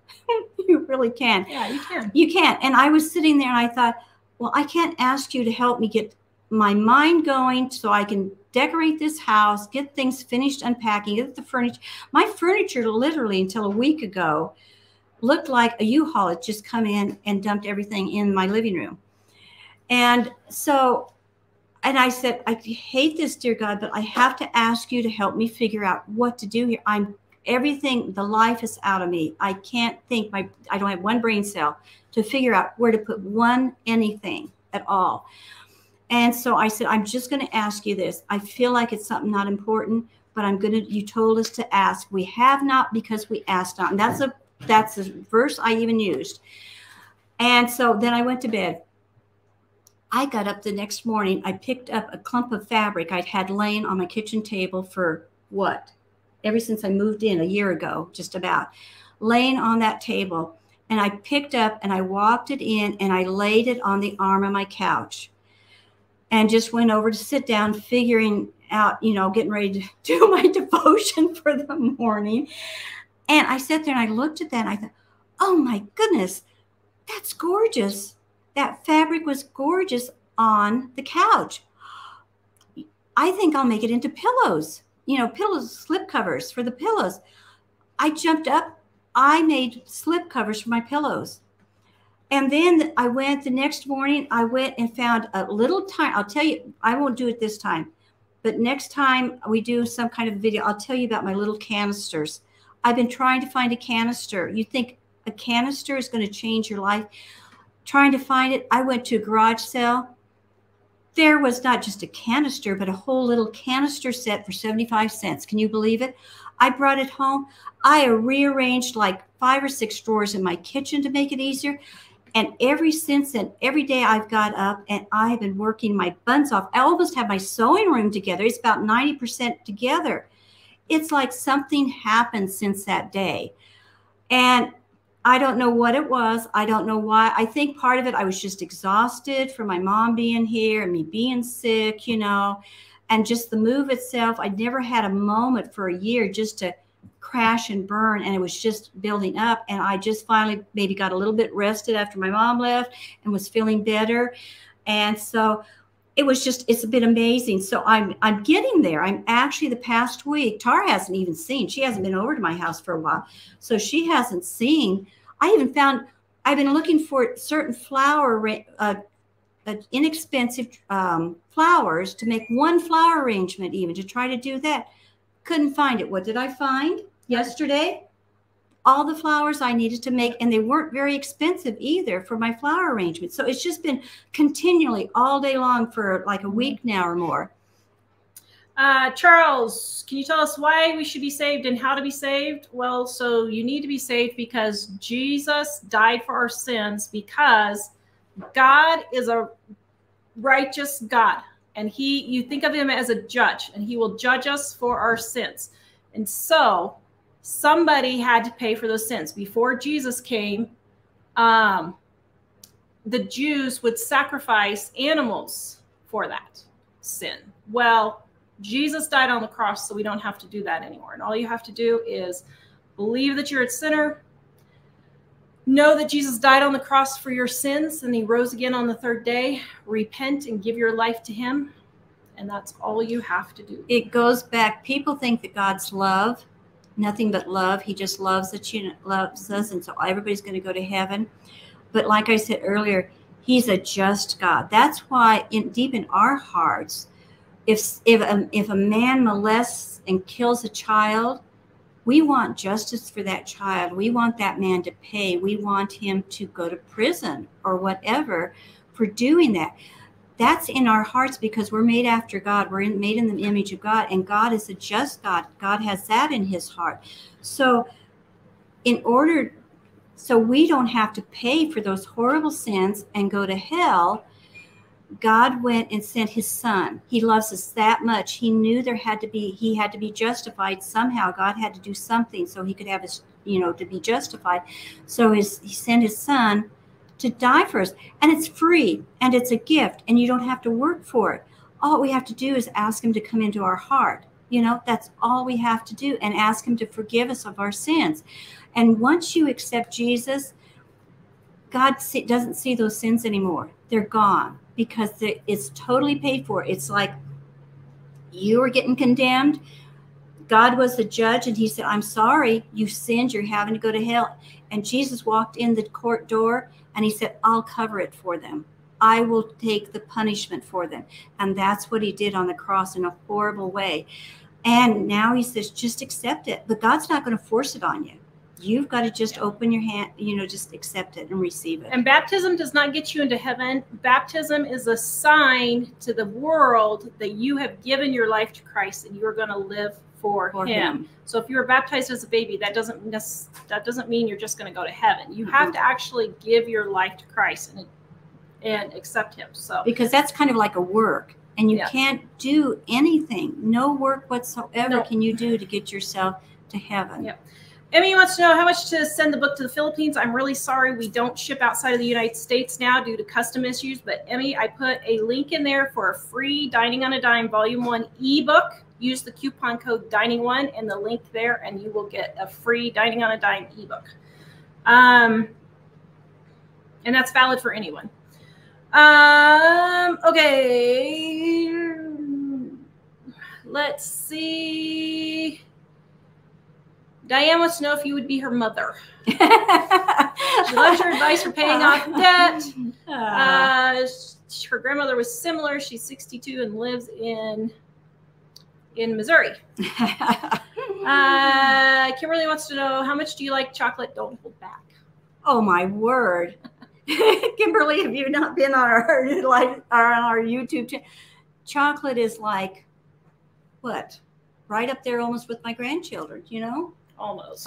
Not quite. Here's chocolate. Here's her grandchildren. Regina wants to know what's your other favorite foods. Cheesecake. You like cheesecake? I've only had it, I think, 4 times in my life. I love lobster. Yep. Love lobster, and I've only had it like 3 times. Oh, it's on sale this week. We should get one. Yeah. What inspired the spelling of my name? T-A-W. Her dad. Her dad did that. So I heard Dad said that he saw Gone with the Wind. He did. And added a W. Yeah. Okay. I've been telling everybody that, but then I was like, well, is that the truth? It's Tara, the name of her plantation. Yeah. And he wanted but a little bit different. But different. it's Tara in the movie. It's well, not, I listened and it didn't. Oh, it is? Okay. Yeah, it's different. It's Tara. Okay, sorry. Yeah. And so he just wanted to add that in there to make it a little bit different. Preppy for Heaven. Tara, I watched your video of your house. It was beautiful. I just wondered why there are no pictures of Jesus in your house, but you have lots of gnomes everywhere, because I think that that's idols. And I know I'm going to get criticism saying, well, you have all these gnomes, but you have no pictures of Jesus. I don't idolize my gnomes. She doesn't bow down and worship and pray to her gnomes. They're cute little garden ornaments. Like having flowers in your house. They're all cute. Over. Mm-hmm. But if all of my gnomes totally went away, which they did for like 2 years because I packed them all up because thinking we were going to be moving, I'm okay with it. Mm-hmm. I have absolutely, if all of my gnomes left today, I have no problems. But I think pictures and even videos, I'm to the point now where I think that is idolatry. Jesus. And I don't want to have statues, images, those kinds of things of Jesus, who I consider my Lord and Savior. To the point you where really don't need them for any reason. No. Because he's in your heart, so you really don't need him. And I will say, I watched a video on The Chosen, trying to figure out where I stand with that. And I will say that is one of the reasons why I wouldn't recommend watching the show The Chosen. I wouldn't recommend watching shows like Mom's Never Seen the Passion, anything like that. Here's the problem. You humanize Jesus, and we cannot fathom. We can't even fathom the glory that he brings for us. And when you put it in movies, videos, pictures, I think we lower how much he's done for us and how big and how great God is, and Jesus and the Holy Spirit. And I think we marginalize it. That was the word I was trying to say. We marginalize it by doing that way. So that's why there's no pictures. Well, anytime humans try to do things like that, they sometimes don't get it accurate, Yeah. And they do it from their human mindset, make these things from their human mindset, from their sinful mindset too in some cases, not all cases, but some cases. And so that translates into these things, and it kind of loses the true meaning, the true impact, like Tara said, compared to just reading things in the Bible. I don't watch I wouldn't, like I said, I have never watched movies about Jesus, like the Passion and those types of things. He's so real in my heart. It would be like them making a movie of Tara. I'm her mother, and somebody said, well, we're going to make a thing of Tara from what we know from her YouTube channel and put it up there. And I'll sit there and I'll see, no, that's not what she really did. That's not what she's really like. She's not that type of person. They're getting one thing she said or one thing she did, and they're getting it translated all wrong, and they don't understand her. And so as her mother, I understand her a little bit more, not perfectly, but more. So that's what happens with those things with Jesus. Yeah. And I have other reasons for not recommending them, but I do not personally recommend that people watch The Chosen. I've talked about that before. So if you wonder why, just Google it. There's plenty of YouTube videos on it now. I've been saying this since it came out, though. So just so you know. Guys, use discernment. Yeah. You need to start practicing discernment, especially now. I was thinking that today. It is so important and you have to build, it's like any other skill. You have to use it over and over and over. And the more you use it, the stronger it'll get in your life, and the better you'll be able to discern a lot of stuff better if you use discernment. And you've got to get it now, especially now, to tell evil from good, and that type of stuff. What do you do for fun and entertainment? Oh my goodness. What? Well, I don't do anything for fun. You don't do anything. Well, part of it is with my chronic fatigue. I just, sometimes I'll go with the kids if they have something special downtown. Since we moved to Sheridan, I'll go do special activities down there. I love to read, and I like to do hand sewing, and I'm pretty much a homebody, so I can relax and enjoy doing that type of stuff, and I do watch like TV or stuff on YouTube, just movies and things like that. So I really don't do anything physical because I can't with my chronic fatigue. It used to be when the kids were younger, the grandkids were younger, I spent a lot of time, doing stuff with them when I could. That was just doing fun things. But other than that, I don't really do a whole lot, I don't think. Do I? What do I do? Nope. I just like relaxing at home. I really do. I would go to Quilt Bee and things like that. Years ago, I used to go to ladies' meetings, but they've gotten different now, so I don't go to them quite. It's turned into a wine fest. I shouldn't have mentioned it, huh? Another pet peeve, just to say. Let's see. You both are amazing. No wrinkles, no signs of aging. We both look age. Thank you. Great. Thank you. I do have wrinkles, so I thought, oh no, I'm actually wrinkling. Yeah. Since moving, what is your favorite thrift store garage sale items you found in Wyoming, the thrift stores in Colorado? So Wyoming is not real big on the thrift stores, not like Colorado was. And I only think that it's because Colorado people are so rich and they're just always dumping stuff, to be honest. And not that people in Wyoming aren't rich, but they're just they're the mindset they use it. They buy a lot of stuff. But they do have good garage sales here. I like their garage sales. They're better than the ones in Kansas. Yeah. So I've gotten tons of stuff for free. What was it? Almost the whole back seat and the floor of the back seat on one of the garage sales was full of free stuff that we got. So one time. I have no idea what the sermon thing is. I don't know what you're talking about for prepping for heaven. So I guess if you want to elaborate. And there was wrong tab. Barbara says, thank you for having this YouTube channel. For everyone will be okay in these trying times. Yes. You guys are so sweet. We've got the very, very best viewers. What? And I want to thank you too. Sometimes we get so many questions on here and stuff. And our viewers that have been here on a long time, they'll pop in, and if somebody says, how many kids do you have? They'll pop in and answer. And we appreciate you guys doing that and helping us out. Do you think it's worth to prep freezer meals? No, but if you want to do it, go ahead. If it works for you, do it. Yeah, but it doesn't. Any work of the for me. stuff that we tell you, you know, if it's working for you, keep doing it. Yeah. Whatever works. How do you know God is not a myth? All you have to do is look outside and see His creation.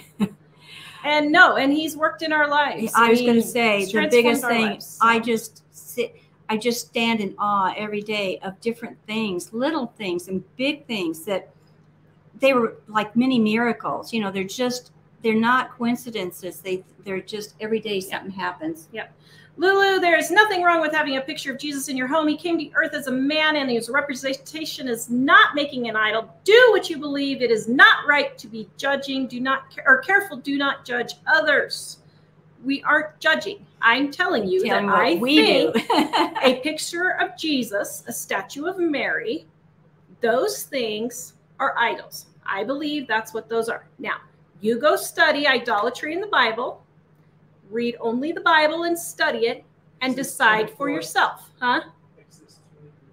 Well, yeah, Exodus 20, verse 4, right there. So study it for yourself. I'm not judging you if you have a picture of Jesus hanging on your wall. My goodness. And you know, be careful on this. And I don't know how to say this tactfully, but if you're doing something usually, okay, let me put it this way. If someone comes to me and say, I don't believe this, or I don't think a person should do this, and it's something that I do, that I think is okay to do and right, I don't react in anger when they say that to me, because I feel good in my heart that what I'm doing is what God wants me to do, and I feel comfortable with it. And if it's wrong, I know He's going to convict me. And if it's maybe I want to think about what they said, I'll say, dear God, show me, you know, if this is wrong, convict me about it. But I don't react to that person in anger. Why? Because I have confidence that what I'm doing is right, and it doesn't really bother me too much, you know, when they say something like that.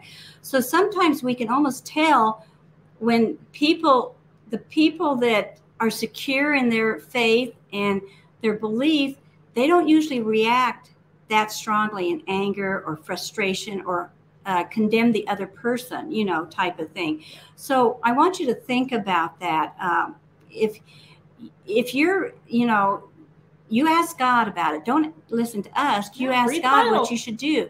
This is what we do, and this is our opinion, you know, because we've been asked. And if you don't have a Bible, we give them away for free. livingonadime.com, go to the shop, click on free Bible, use the coupon code free Bible, and we will send you a free Bible. It is easy to read, and it is large print. And let me see, there was something else on here that I missed, and I don't know where it goes. Oh, yes. Nope. Somebody asked about a stove to heat in the winter. I can't find the comment now. So I don't have a particular one. I know the little buddy heater. My son lives in an RV, tiny house type thing. He uses the little buddy heater sometimes that has little propane tanks. I've heard those are really good. I'm going to get us one for the winter. They don't do a huge amount of space. I mean, but they do pretty good. He stays really warm in his camper. So that's the only one that I've heard other people recommend, but I don't really have any recommendations. So, and I would have more than one type of thing to heat with if you possibly can. Yeah, if you can get a wood stove, get one. Yeah, if you could get a wood stove, that would be good. Yeah. But you know, like Tara said earlier, have a tent, because if you don't have anything else, you can burn a candle. Not at night while you're sleeping, of course, but you can burn a candle inside a tent, and with all the body heat, it can keep you warm. So you can have the little buddy heater. If you run out of propane, then you've got your tent. So you've got one or two different things. Mm-hmm. Yeah. And for cooking, I'm going to do a video on that. I know I've been saying that for 6 months. I've been putting it off because I know it's a video that's not going to do well, but I know I've told you guys I'm going to do it. I'm sorry. But just get one of those little alcohol burners. That's all you have to do. Just get the little cans of alcohol. You can take a Corningware and put like your Instant Pot grate on there and put the little can on there, and then put another grate on top, and you can cook on that. You can use a rocket stove. We have a video on how to do a rocket stove. And don't worry about cooking. Make sure you have foods that you don't need to heat up. At least for at first. Yeah. I'll do a video on it. I've just been putting it off because I know it's not going to do very good. And I'm like, ugh. But I know I told you that, and I'm sorry, guys. Okay. And let me see. Okay, so yeah, so for cooking, I would just get like an alcohol burner or something like that for in the house if you want.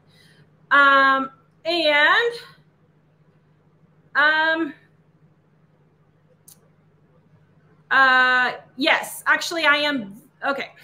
Oh no, Mike, I'm about out of battery, but this might get a little.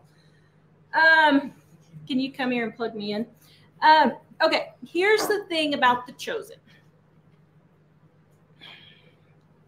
Do your research. Yeah. And decide for yourself. Yeah. First of all, I'm not telling you not to watch it. If you feel that you would like to watch it, you may. But here's the thing.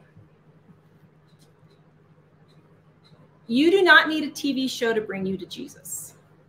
You need the Bible and you need God. And if you want Jesus and want to learn about him, the best way to do that is to read the Bible and pray and ask him to reveal himself to you. Okay? Now, here's the problem I have with The Chosen. And I'm going to state it again because it's a big thing going around, and I know. But first of all, the show is not based on the Bible. I know it is a rough draft of the Bible, so to speak. It's like the 10 Commandments with Charleston Heston. Yeah.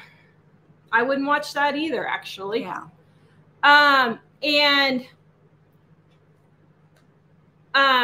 First of all, it's not biblical. Okay. It doesn't follow the Bible.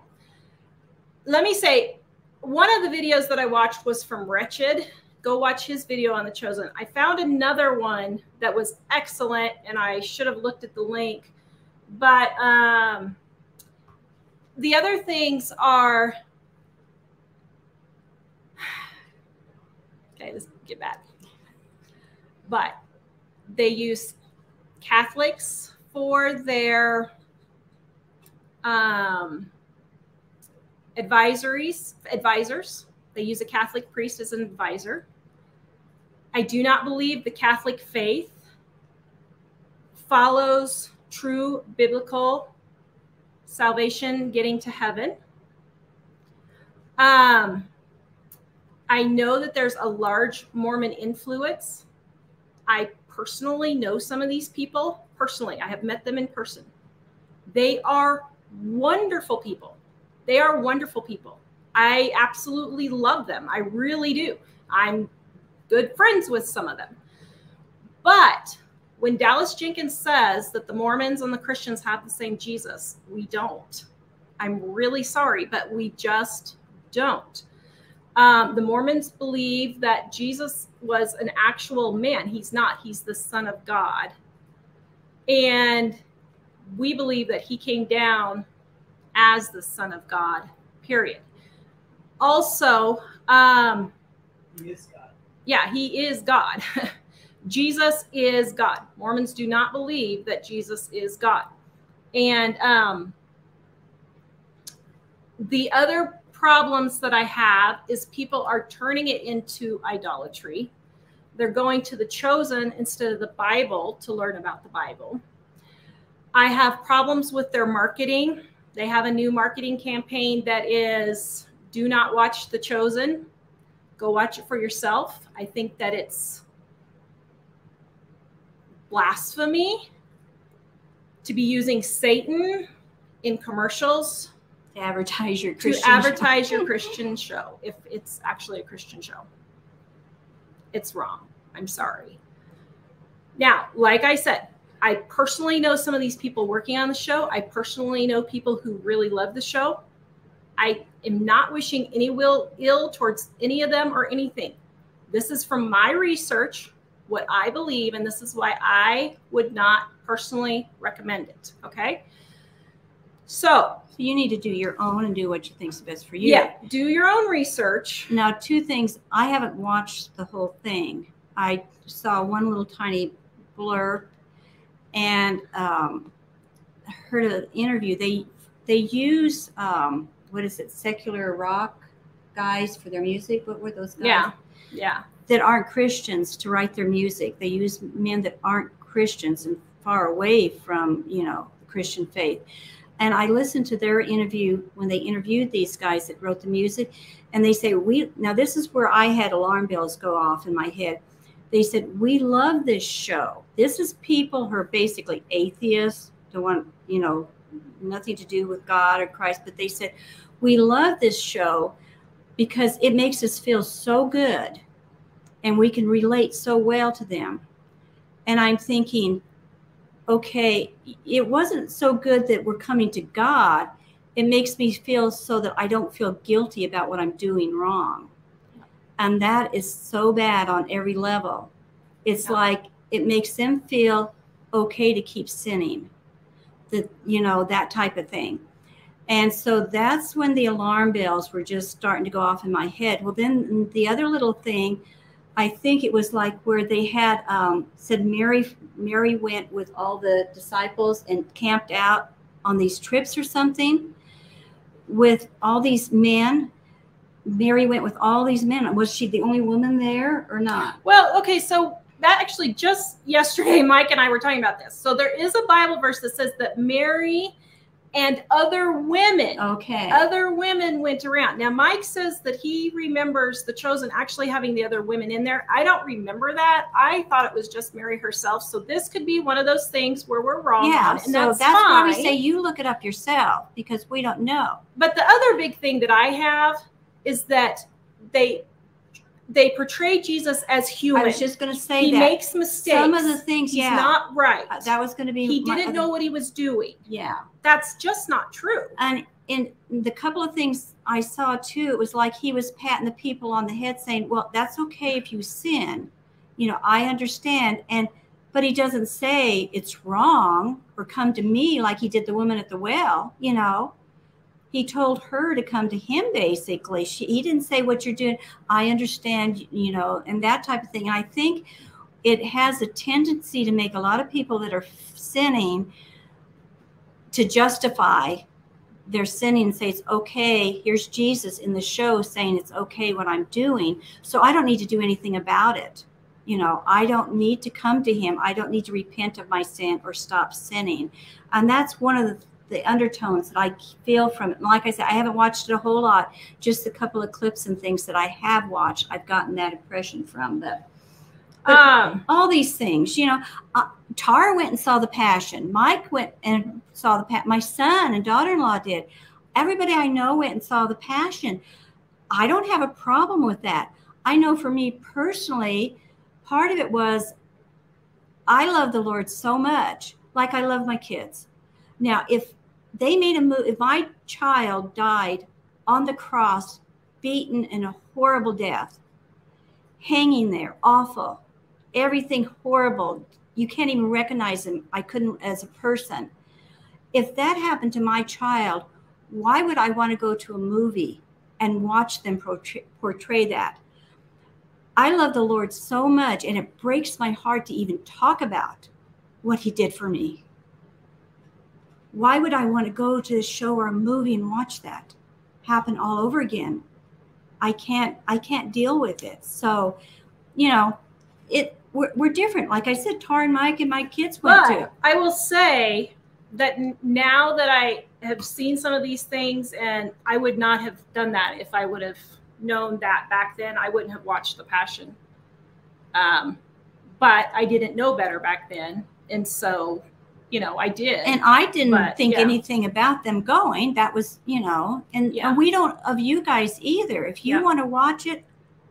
Yep. And I put a link in there to one video that I watched that was really good on why I don't recommend it. I was trying to find, there was another one that was really good, and I can't find it now. And I don't know if the guy changed the thumbnail or what. Shoot. But it was a really good review. And, you know, he was talking about those things also. But, you know, just research it yourself and look it up yourself and see what it says. And then you make the decision yourself. Pray about it, but and you choose. But I personally will not recommend it, and I personally will not let my kids watch it at our house. And so, you know, yeah. So somebody says, if you can ask humans to pray for you, why can't you ask a saint to pray for you? Because the Bible is very specific that we are not to call on the dead, and that includes prayers. Jesus is alive in heaven, and I understand that the saints, if they gave their life to Christ, they're alive in heaven, but we are not to call on the dead, on human dead people. We are only to pray to Jesus and God. We do not need an intercessor. Jesus is our intercessor for God. He is God. I think that happens a lot. They use him as an intercessor more than anything. And that's different than saying, Tara, say, will you pray for me because I'm sick? Yeah. I'm alive, first of all, you know, I'm not dead. And I'm just praying that she will heal.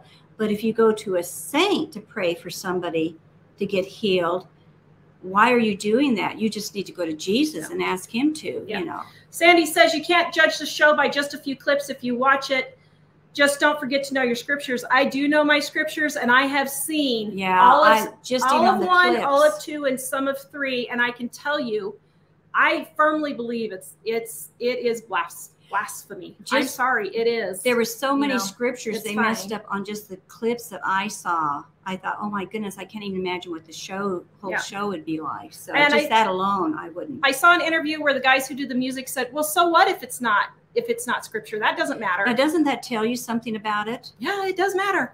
This is people that work and make up the show, you know, and that's what they say about this. It doesn't matter, these things. And that's okay if it doesn't matter to you, you know. Yeah, if you're not convicted, then it's between you and God. Yeah. You're responsible. You don't are need going to be to us about it. To God. We're just telling you. You just look it up yourself. And so, I mean, yeah, but we're not necessarily judging you. If you watch it and you come over to my house for a cup of coffee, I wouldn't think anything about it. Tara has friends, you know. I have really good friends who love it. And she's still friends with them. It's okay. I still like them. I have Mormon friends that I truly love. I really love these people. She really does. But if they ask me about my religion, then that's what I'm going to tell them. We're not going to be angry at them, but I'm not around with you. I'm not going to tell them something that I don't believe either. That's what part of the problem is now. Nobody wants to tell the real truth. They try to tiptoe around everybody's feelings and everybody's this and that. And they're afraid to say the real truth because I might offend somebody, or I might hurt somebody, or I might come across as judging. If you love somebody, if I see you standing in a burning building, I'm not going to stand back and say, well, you know, I really think you should come out of there because you might get hurt if you stay in there. Well, you say, I like it here. And I say, I know, but I will holler and scream, come out of there, you know, get out of there. If I have to, I'll grab you and get you out of there because I care about you. It's people that don't care that pussyfoot around and don't, you know, really want to be honest and tell the truth about this stuff. And let me say, someone said, I didn't know that The Chosen was Mormon based. So the executive, the top producer is supposedly an evangelical Christian, but the producers under him are Mormon. So Dallas Jenkins says it's not an evangelical base, says it is an evangelical based show, but even if you take the Mormon influence, even if you take the Mormon part out, okay, don't even think about the Mormon part, okay? It still is not based on the Bible. Mm-hmm. It still portrays Jesus as flawed. Yeah, that he has lots of faults. It's like, oh my goodness. It still does not portray the scripture as the scripture is saying what the Holy Bible says it is. They are still using satanic and they are using Satan to promote the show. Even if you take that all out, okay? Now, here's the other thing that I have with it. And I could tell by the comments because this is what's happening right now. The true gospel is this. You are a sinner. Jesus died for your sins to pay the price so that God, who is the ultimate judge, would not judge you for your sins. If you call on the name of Jesus, believe that he died for your sins, that he rose on the third day, and you repent of your sins and you give your life over to him, that is all you need to do to go to heaven. That's the gospel. Now, let me tell you, that is hated around the world. When you preach only the gospel, no other books, no other people praying for you, you praying to other idols, none of that stuff. When you preach just the gospel that you can get to heaven by believing on Jesus Christ as your Lord and Savior only, there are no works you can do. That is hated by the world. And let me tell you, as much as people love the chosen, it tells me right there they're not spreading the true gospel. Because if they were spreading the true gospel, it would be hated around the world. It would not be loved. Mm-hmm. That's my 2 cents. If you love it, I'm not going to not be friends with you. I'm not going to hate you. I'm just telling you this is why I don't promote it and why I don't believe it. Okay.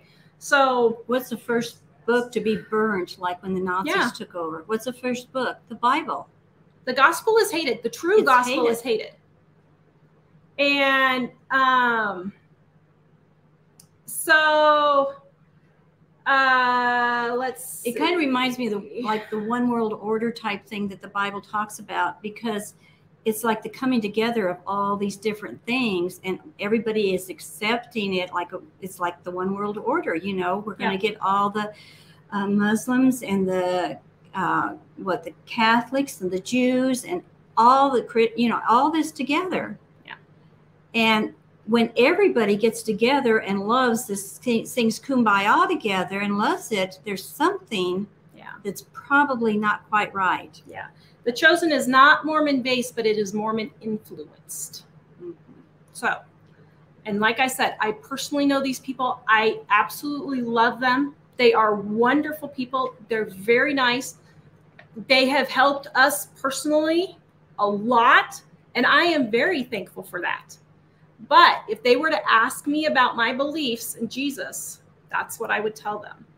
We don't share the same Jesus. And so, like I said, I absolutely love them. They have personally helped us a lot, but I don't agree that we have the same beliefs, because we don't. And that's okay. Mm-hmm. I mean, that's just part of being the world. Yeah, I'm not judging them. No. I'm not going to tell them. Why is it so wrong to have a different opinion now, or a different anything now? Why do people make such a big deal out of it? That's horribly, Yeah. If we're not all agreeing on every single thing, you don't even in a family have everybody agree on everything, within a family. But we expect it now that every person should do the same exact thing and believe the same exact thing, have the same exact opinion. Yep. Okay, let's see. Yeah, Revelations 22:19. Thank you, Monica. And if any man shall take away from the words of the book of the prophecy, God shall take away his part out of the book of life and out of the holy city and from things. Guys, you don't mess. Yeah. You don't mess with God. Yeah.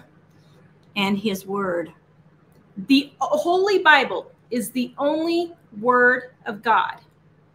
And let me tell you, you don't want to mess with that. It's not pretty. Hell is not a pretty place. There is heaven and there is hell. And you are either going to go to heaven for turning your back on Jesus, or you're going to go to hell for turning your back on Jesus, or you're going to go to heaven for giving your life to Jesus. That's all it is. You can't do any works to get there. You can't be a good person. You can't be nice. You can't work out your salvation with fear and trembling without the salvation part. It's the salvation part that gets you to heaven. The works part is because you love Jesus and you want to show people his love. That's the works there, is showing Jesus's love to other people and helping them. But that's not going to get you to heaven. Once again, the perfect example, the thief on the cross. He asked Jesus, you know, Jesus said, today you'll be with me in paradise. Did that thief do one bit of work? Did he do anything? He did nothing. He did nothing. But Jesus told him, because the thief believed in Jesus. He told the other thief, he said, this man has done nothing, but we deserve, basically he was saying, we deserve what we get, but he doesn't. And he'd accepted Jesus hanging on that cross. And Jesus says, you're going to be with me today in paradise. You're going to be with me. Now, where do anybody get works from that? You know, how can you even begin to get works out of that? That's a perfect example. Yep. Yeah. And Ephesians 8 and Ephesians 2, 8 and 9, I think. Okay, hold on. Let me just, because I don't want to misquote here. Ephesians 2, 8 and 9 says, for it is by grace you have been saved through faith. And this is not from yourselves. It is the gift of God, not by works, so that no one can boast. That is why it is only by faith and not by works, because God wants people to know it's him that has saved us through Jesus, nothing that we have done. We have too much pride. We would boast.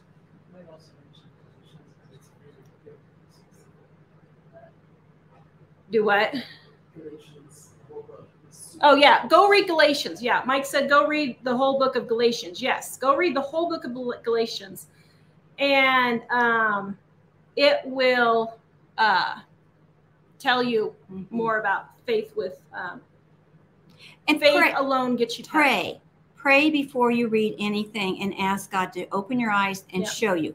And he'll either open your eyes to show you that what you believe is the right thing, or he'll open your eyes to something different, maybe. You know. Cameron, I went to church and the pastor would not preach Revelations because it would scare some members. Then you have a weak pastor and you need to find a different church. I said, I know you're not going there now, but if you're going to a church like that, you shouldn't really go to a church like that. Let's see. Okay.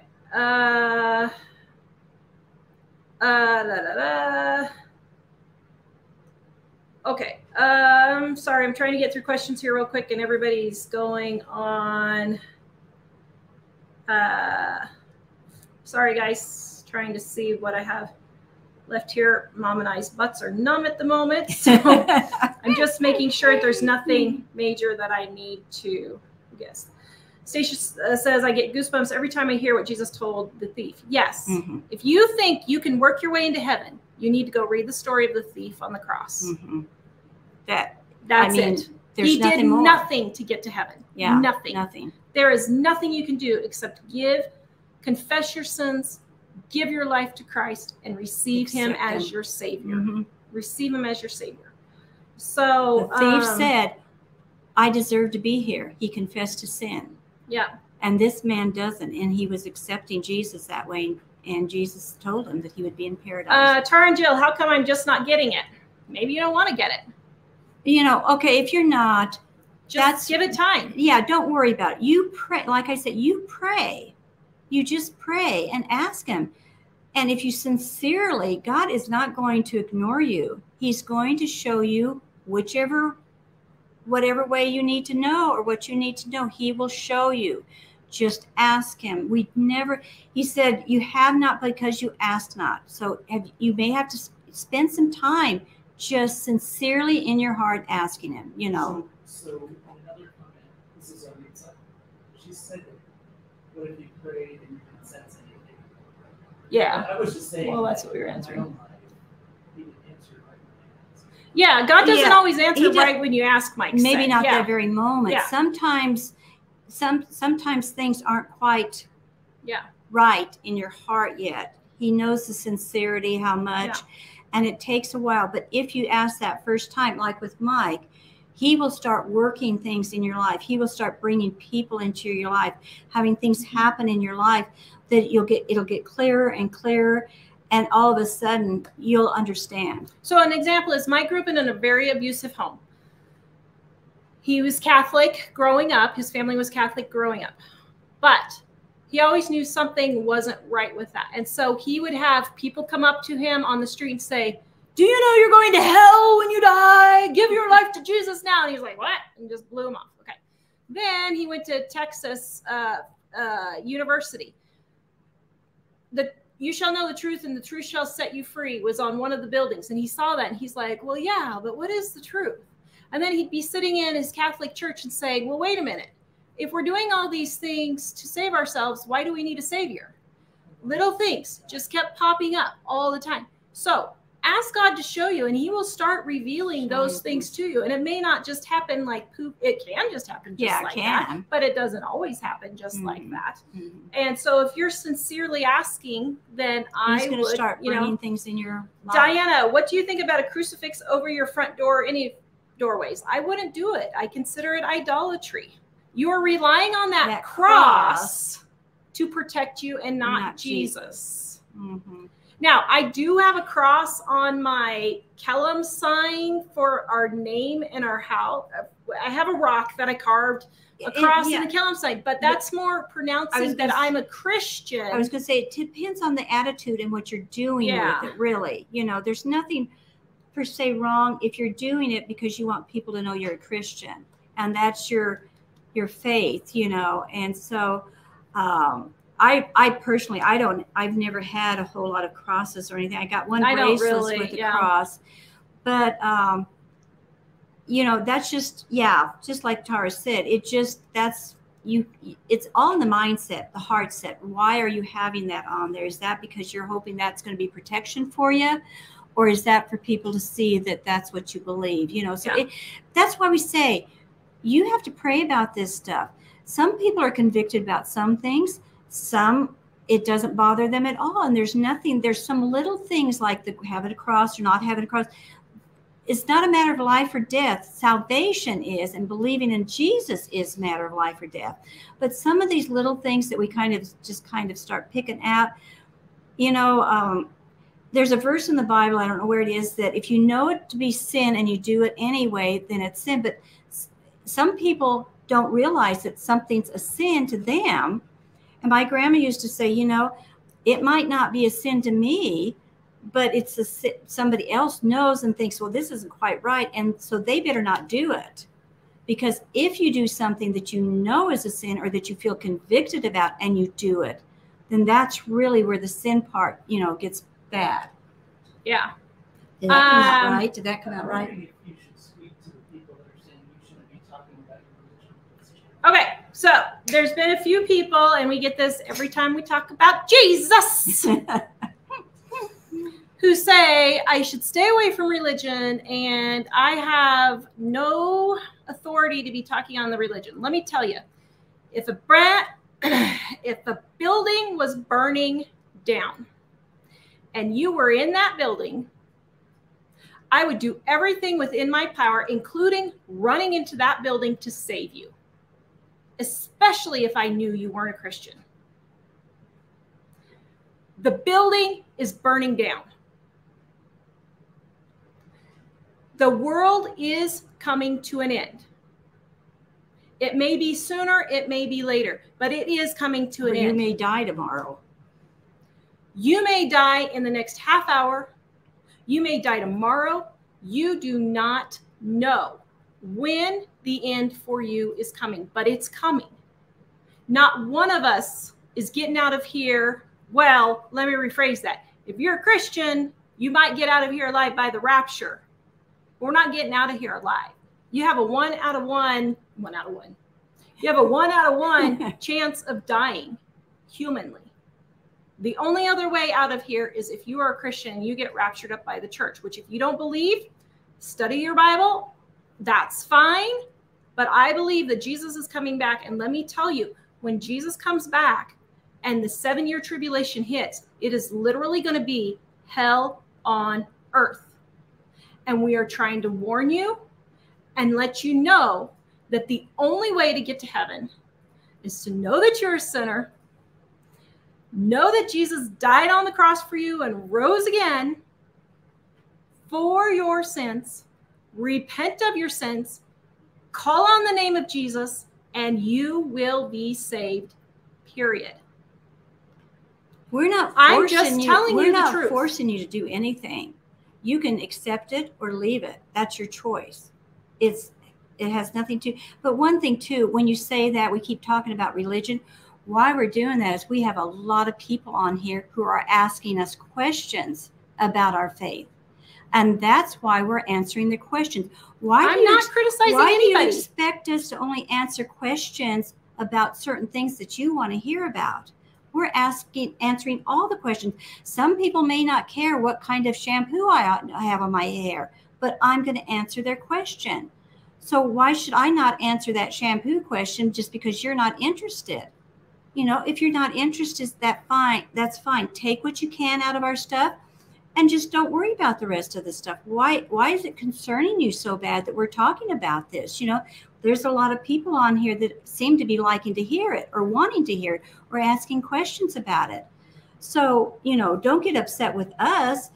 If, like I said, if you don't really like hearing about it, then you don't have to stay here. The same way with Jesus, you can either accept him or not accept him. It's your choice. It's no skin off of our back, really. I mean, it doesn't affect us one way or the other. We're not trying to force you to do anything. And if you don't have a Bible to read for yourself, we give them for free. A New Living Translation, large print, easy to read, livingonadime.com. Go to the shop, click on Free Bible, use the coupon code Free Bible, and read it for yourself. If you're Mormon, read the Bible for yourself. If you're Catholic, read the Bible for yourself. If you're Baptist, read the Bible for yourself. If you are Jehovah's Witness, read the Bible for yourself. If you are Presbyterian, read the Bible for yourself. If you are Methodist, read the Bible for yourself. This is not something that you can't understand. God makes it very clear in the Holy Bible. You can read a New International Version. You can read a New Living Translation. You can read an American Standard Version. You can read an English Standard Version. You can read the King James Version. You can read the New King James Version. All of those are good versions, but you have to read it for yourself. And if you want to prove us wrong, totally wrong on everything, or you want to show that we're wrong, read it through a couple of times and see what happens. Huh? Yeah, don't argue. This is my channel. Why are you arguing? Yeah, it is. That's what I'm saying. If you don't like it, go to someplace else, go to another channel. And let me tell you, some people might be mad about this, but I have seriously considered turning Living on a Dime into a sole Bible channel. That's why we're working on other things. This is my channel. If I'm going to give you the truth about who Jesus is and what the Bible says about him, I'm going to do that on my channel. I'm not going to lie to you and tell you that you can be good and get to heaven. Or say what you want to hear. We're not going to tickle your ears with things you want to hear. And so it's okay. Don't let the door hit you on the way out. I don't care. This is not about me. I don't understand it because I watch things that I don't agree with. I just go to another place to watch. I don't understand why people keep hanging on, and arguing and getting mad and upset. So this tells me something's wrong. Something's wrong in your heart. Yeah, if you're getting upset with me for telling you what I believe on my channel, there's something wrong with you. Yeah. And I don't have enough time to sit and argue with somebody on a YouTube channel. And here's the thing. There's heaven and there's hell. And you get to make your decision on which one you're going to. I'm telling you the way to get there. If you don't want to believe me, that's fine. It's totally fine. But I have told you, and I am responsible to God when I get to heaven for the opportunities that I was given to share the love of Jesus Christ and how he died for our sins. And I am responsible when I get to heaven and accountable when I get to heaven for not doing that if I was given the opportunity. If I'm given the opportunity, I'm going to spread the word. You know, and I just want to encourage other Christians. As a matter of fact, we were talking the other day with the pastor at church, and I think this is a big problem with Christians. Christians need to start standing up and saying what they believe. I am respectful of other people's religious beliefs, but if they bring them to me and they ask me questions and they want to talk about it, I'm not going to tell them that I believe the same thing that they believe. If it's anything other than you're a sinner, Jesus died for your sins, he rose on the third day. If you give your life to him, he will be your Lord and Savior, and you will go to heaven. If it's anything other than that, any books, any praying to anybody else, any saying anything ritual type scriptures, traditions in the church, any of those things will not get you to heaven. I'm just here telling you because when I get to heaven and God said, you know what, Tara, she asked you on the show how to get to heaven and you didn't tell her. I'm not going to have that on my shoulders. So, you know, and I know it's fine if you get mad at me. It just tells me right then and there that I'm right sharing the gospel with you because the gospel is hated. Because Satan does not want you to get into hell. He wants as many people down there. Or, I mean, Satan does not want you to get into heaven. He wants you to go to hell to have as many people suffering with him as he can. Satan is real. He is not to be messed with. His demons are not to be messed with. But as a Christian, you are protected from that. And you can fight that. And one of the best ways you can fight that is by telling more people about Jesus. So I think we'll just leave it right there. So guys, if you don't have a Bible, livingonadime.com, go click on the shop, click on the free Bible. We will send it to you 100% free if you use the free Bible coupon code. If you can afford it, it is only $9.50. Just our costs. We do not make a profit on the Bibles. Just our costs, if you can afford it. But we just do that so that because people asked us if they could buy it because they could afford it. So if you can't afford it, please use the coupon code free Bible. Visit us at livingonadime.com. We love you guys. We love you. Believe it or not. Oh, goodness. Good grief. All right. Have a good night, guys. Bye-bye, guys.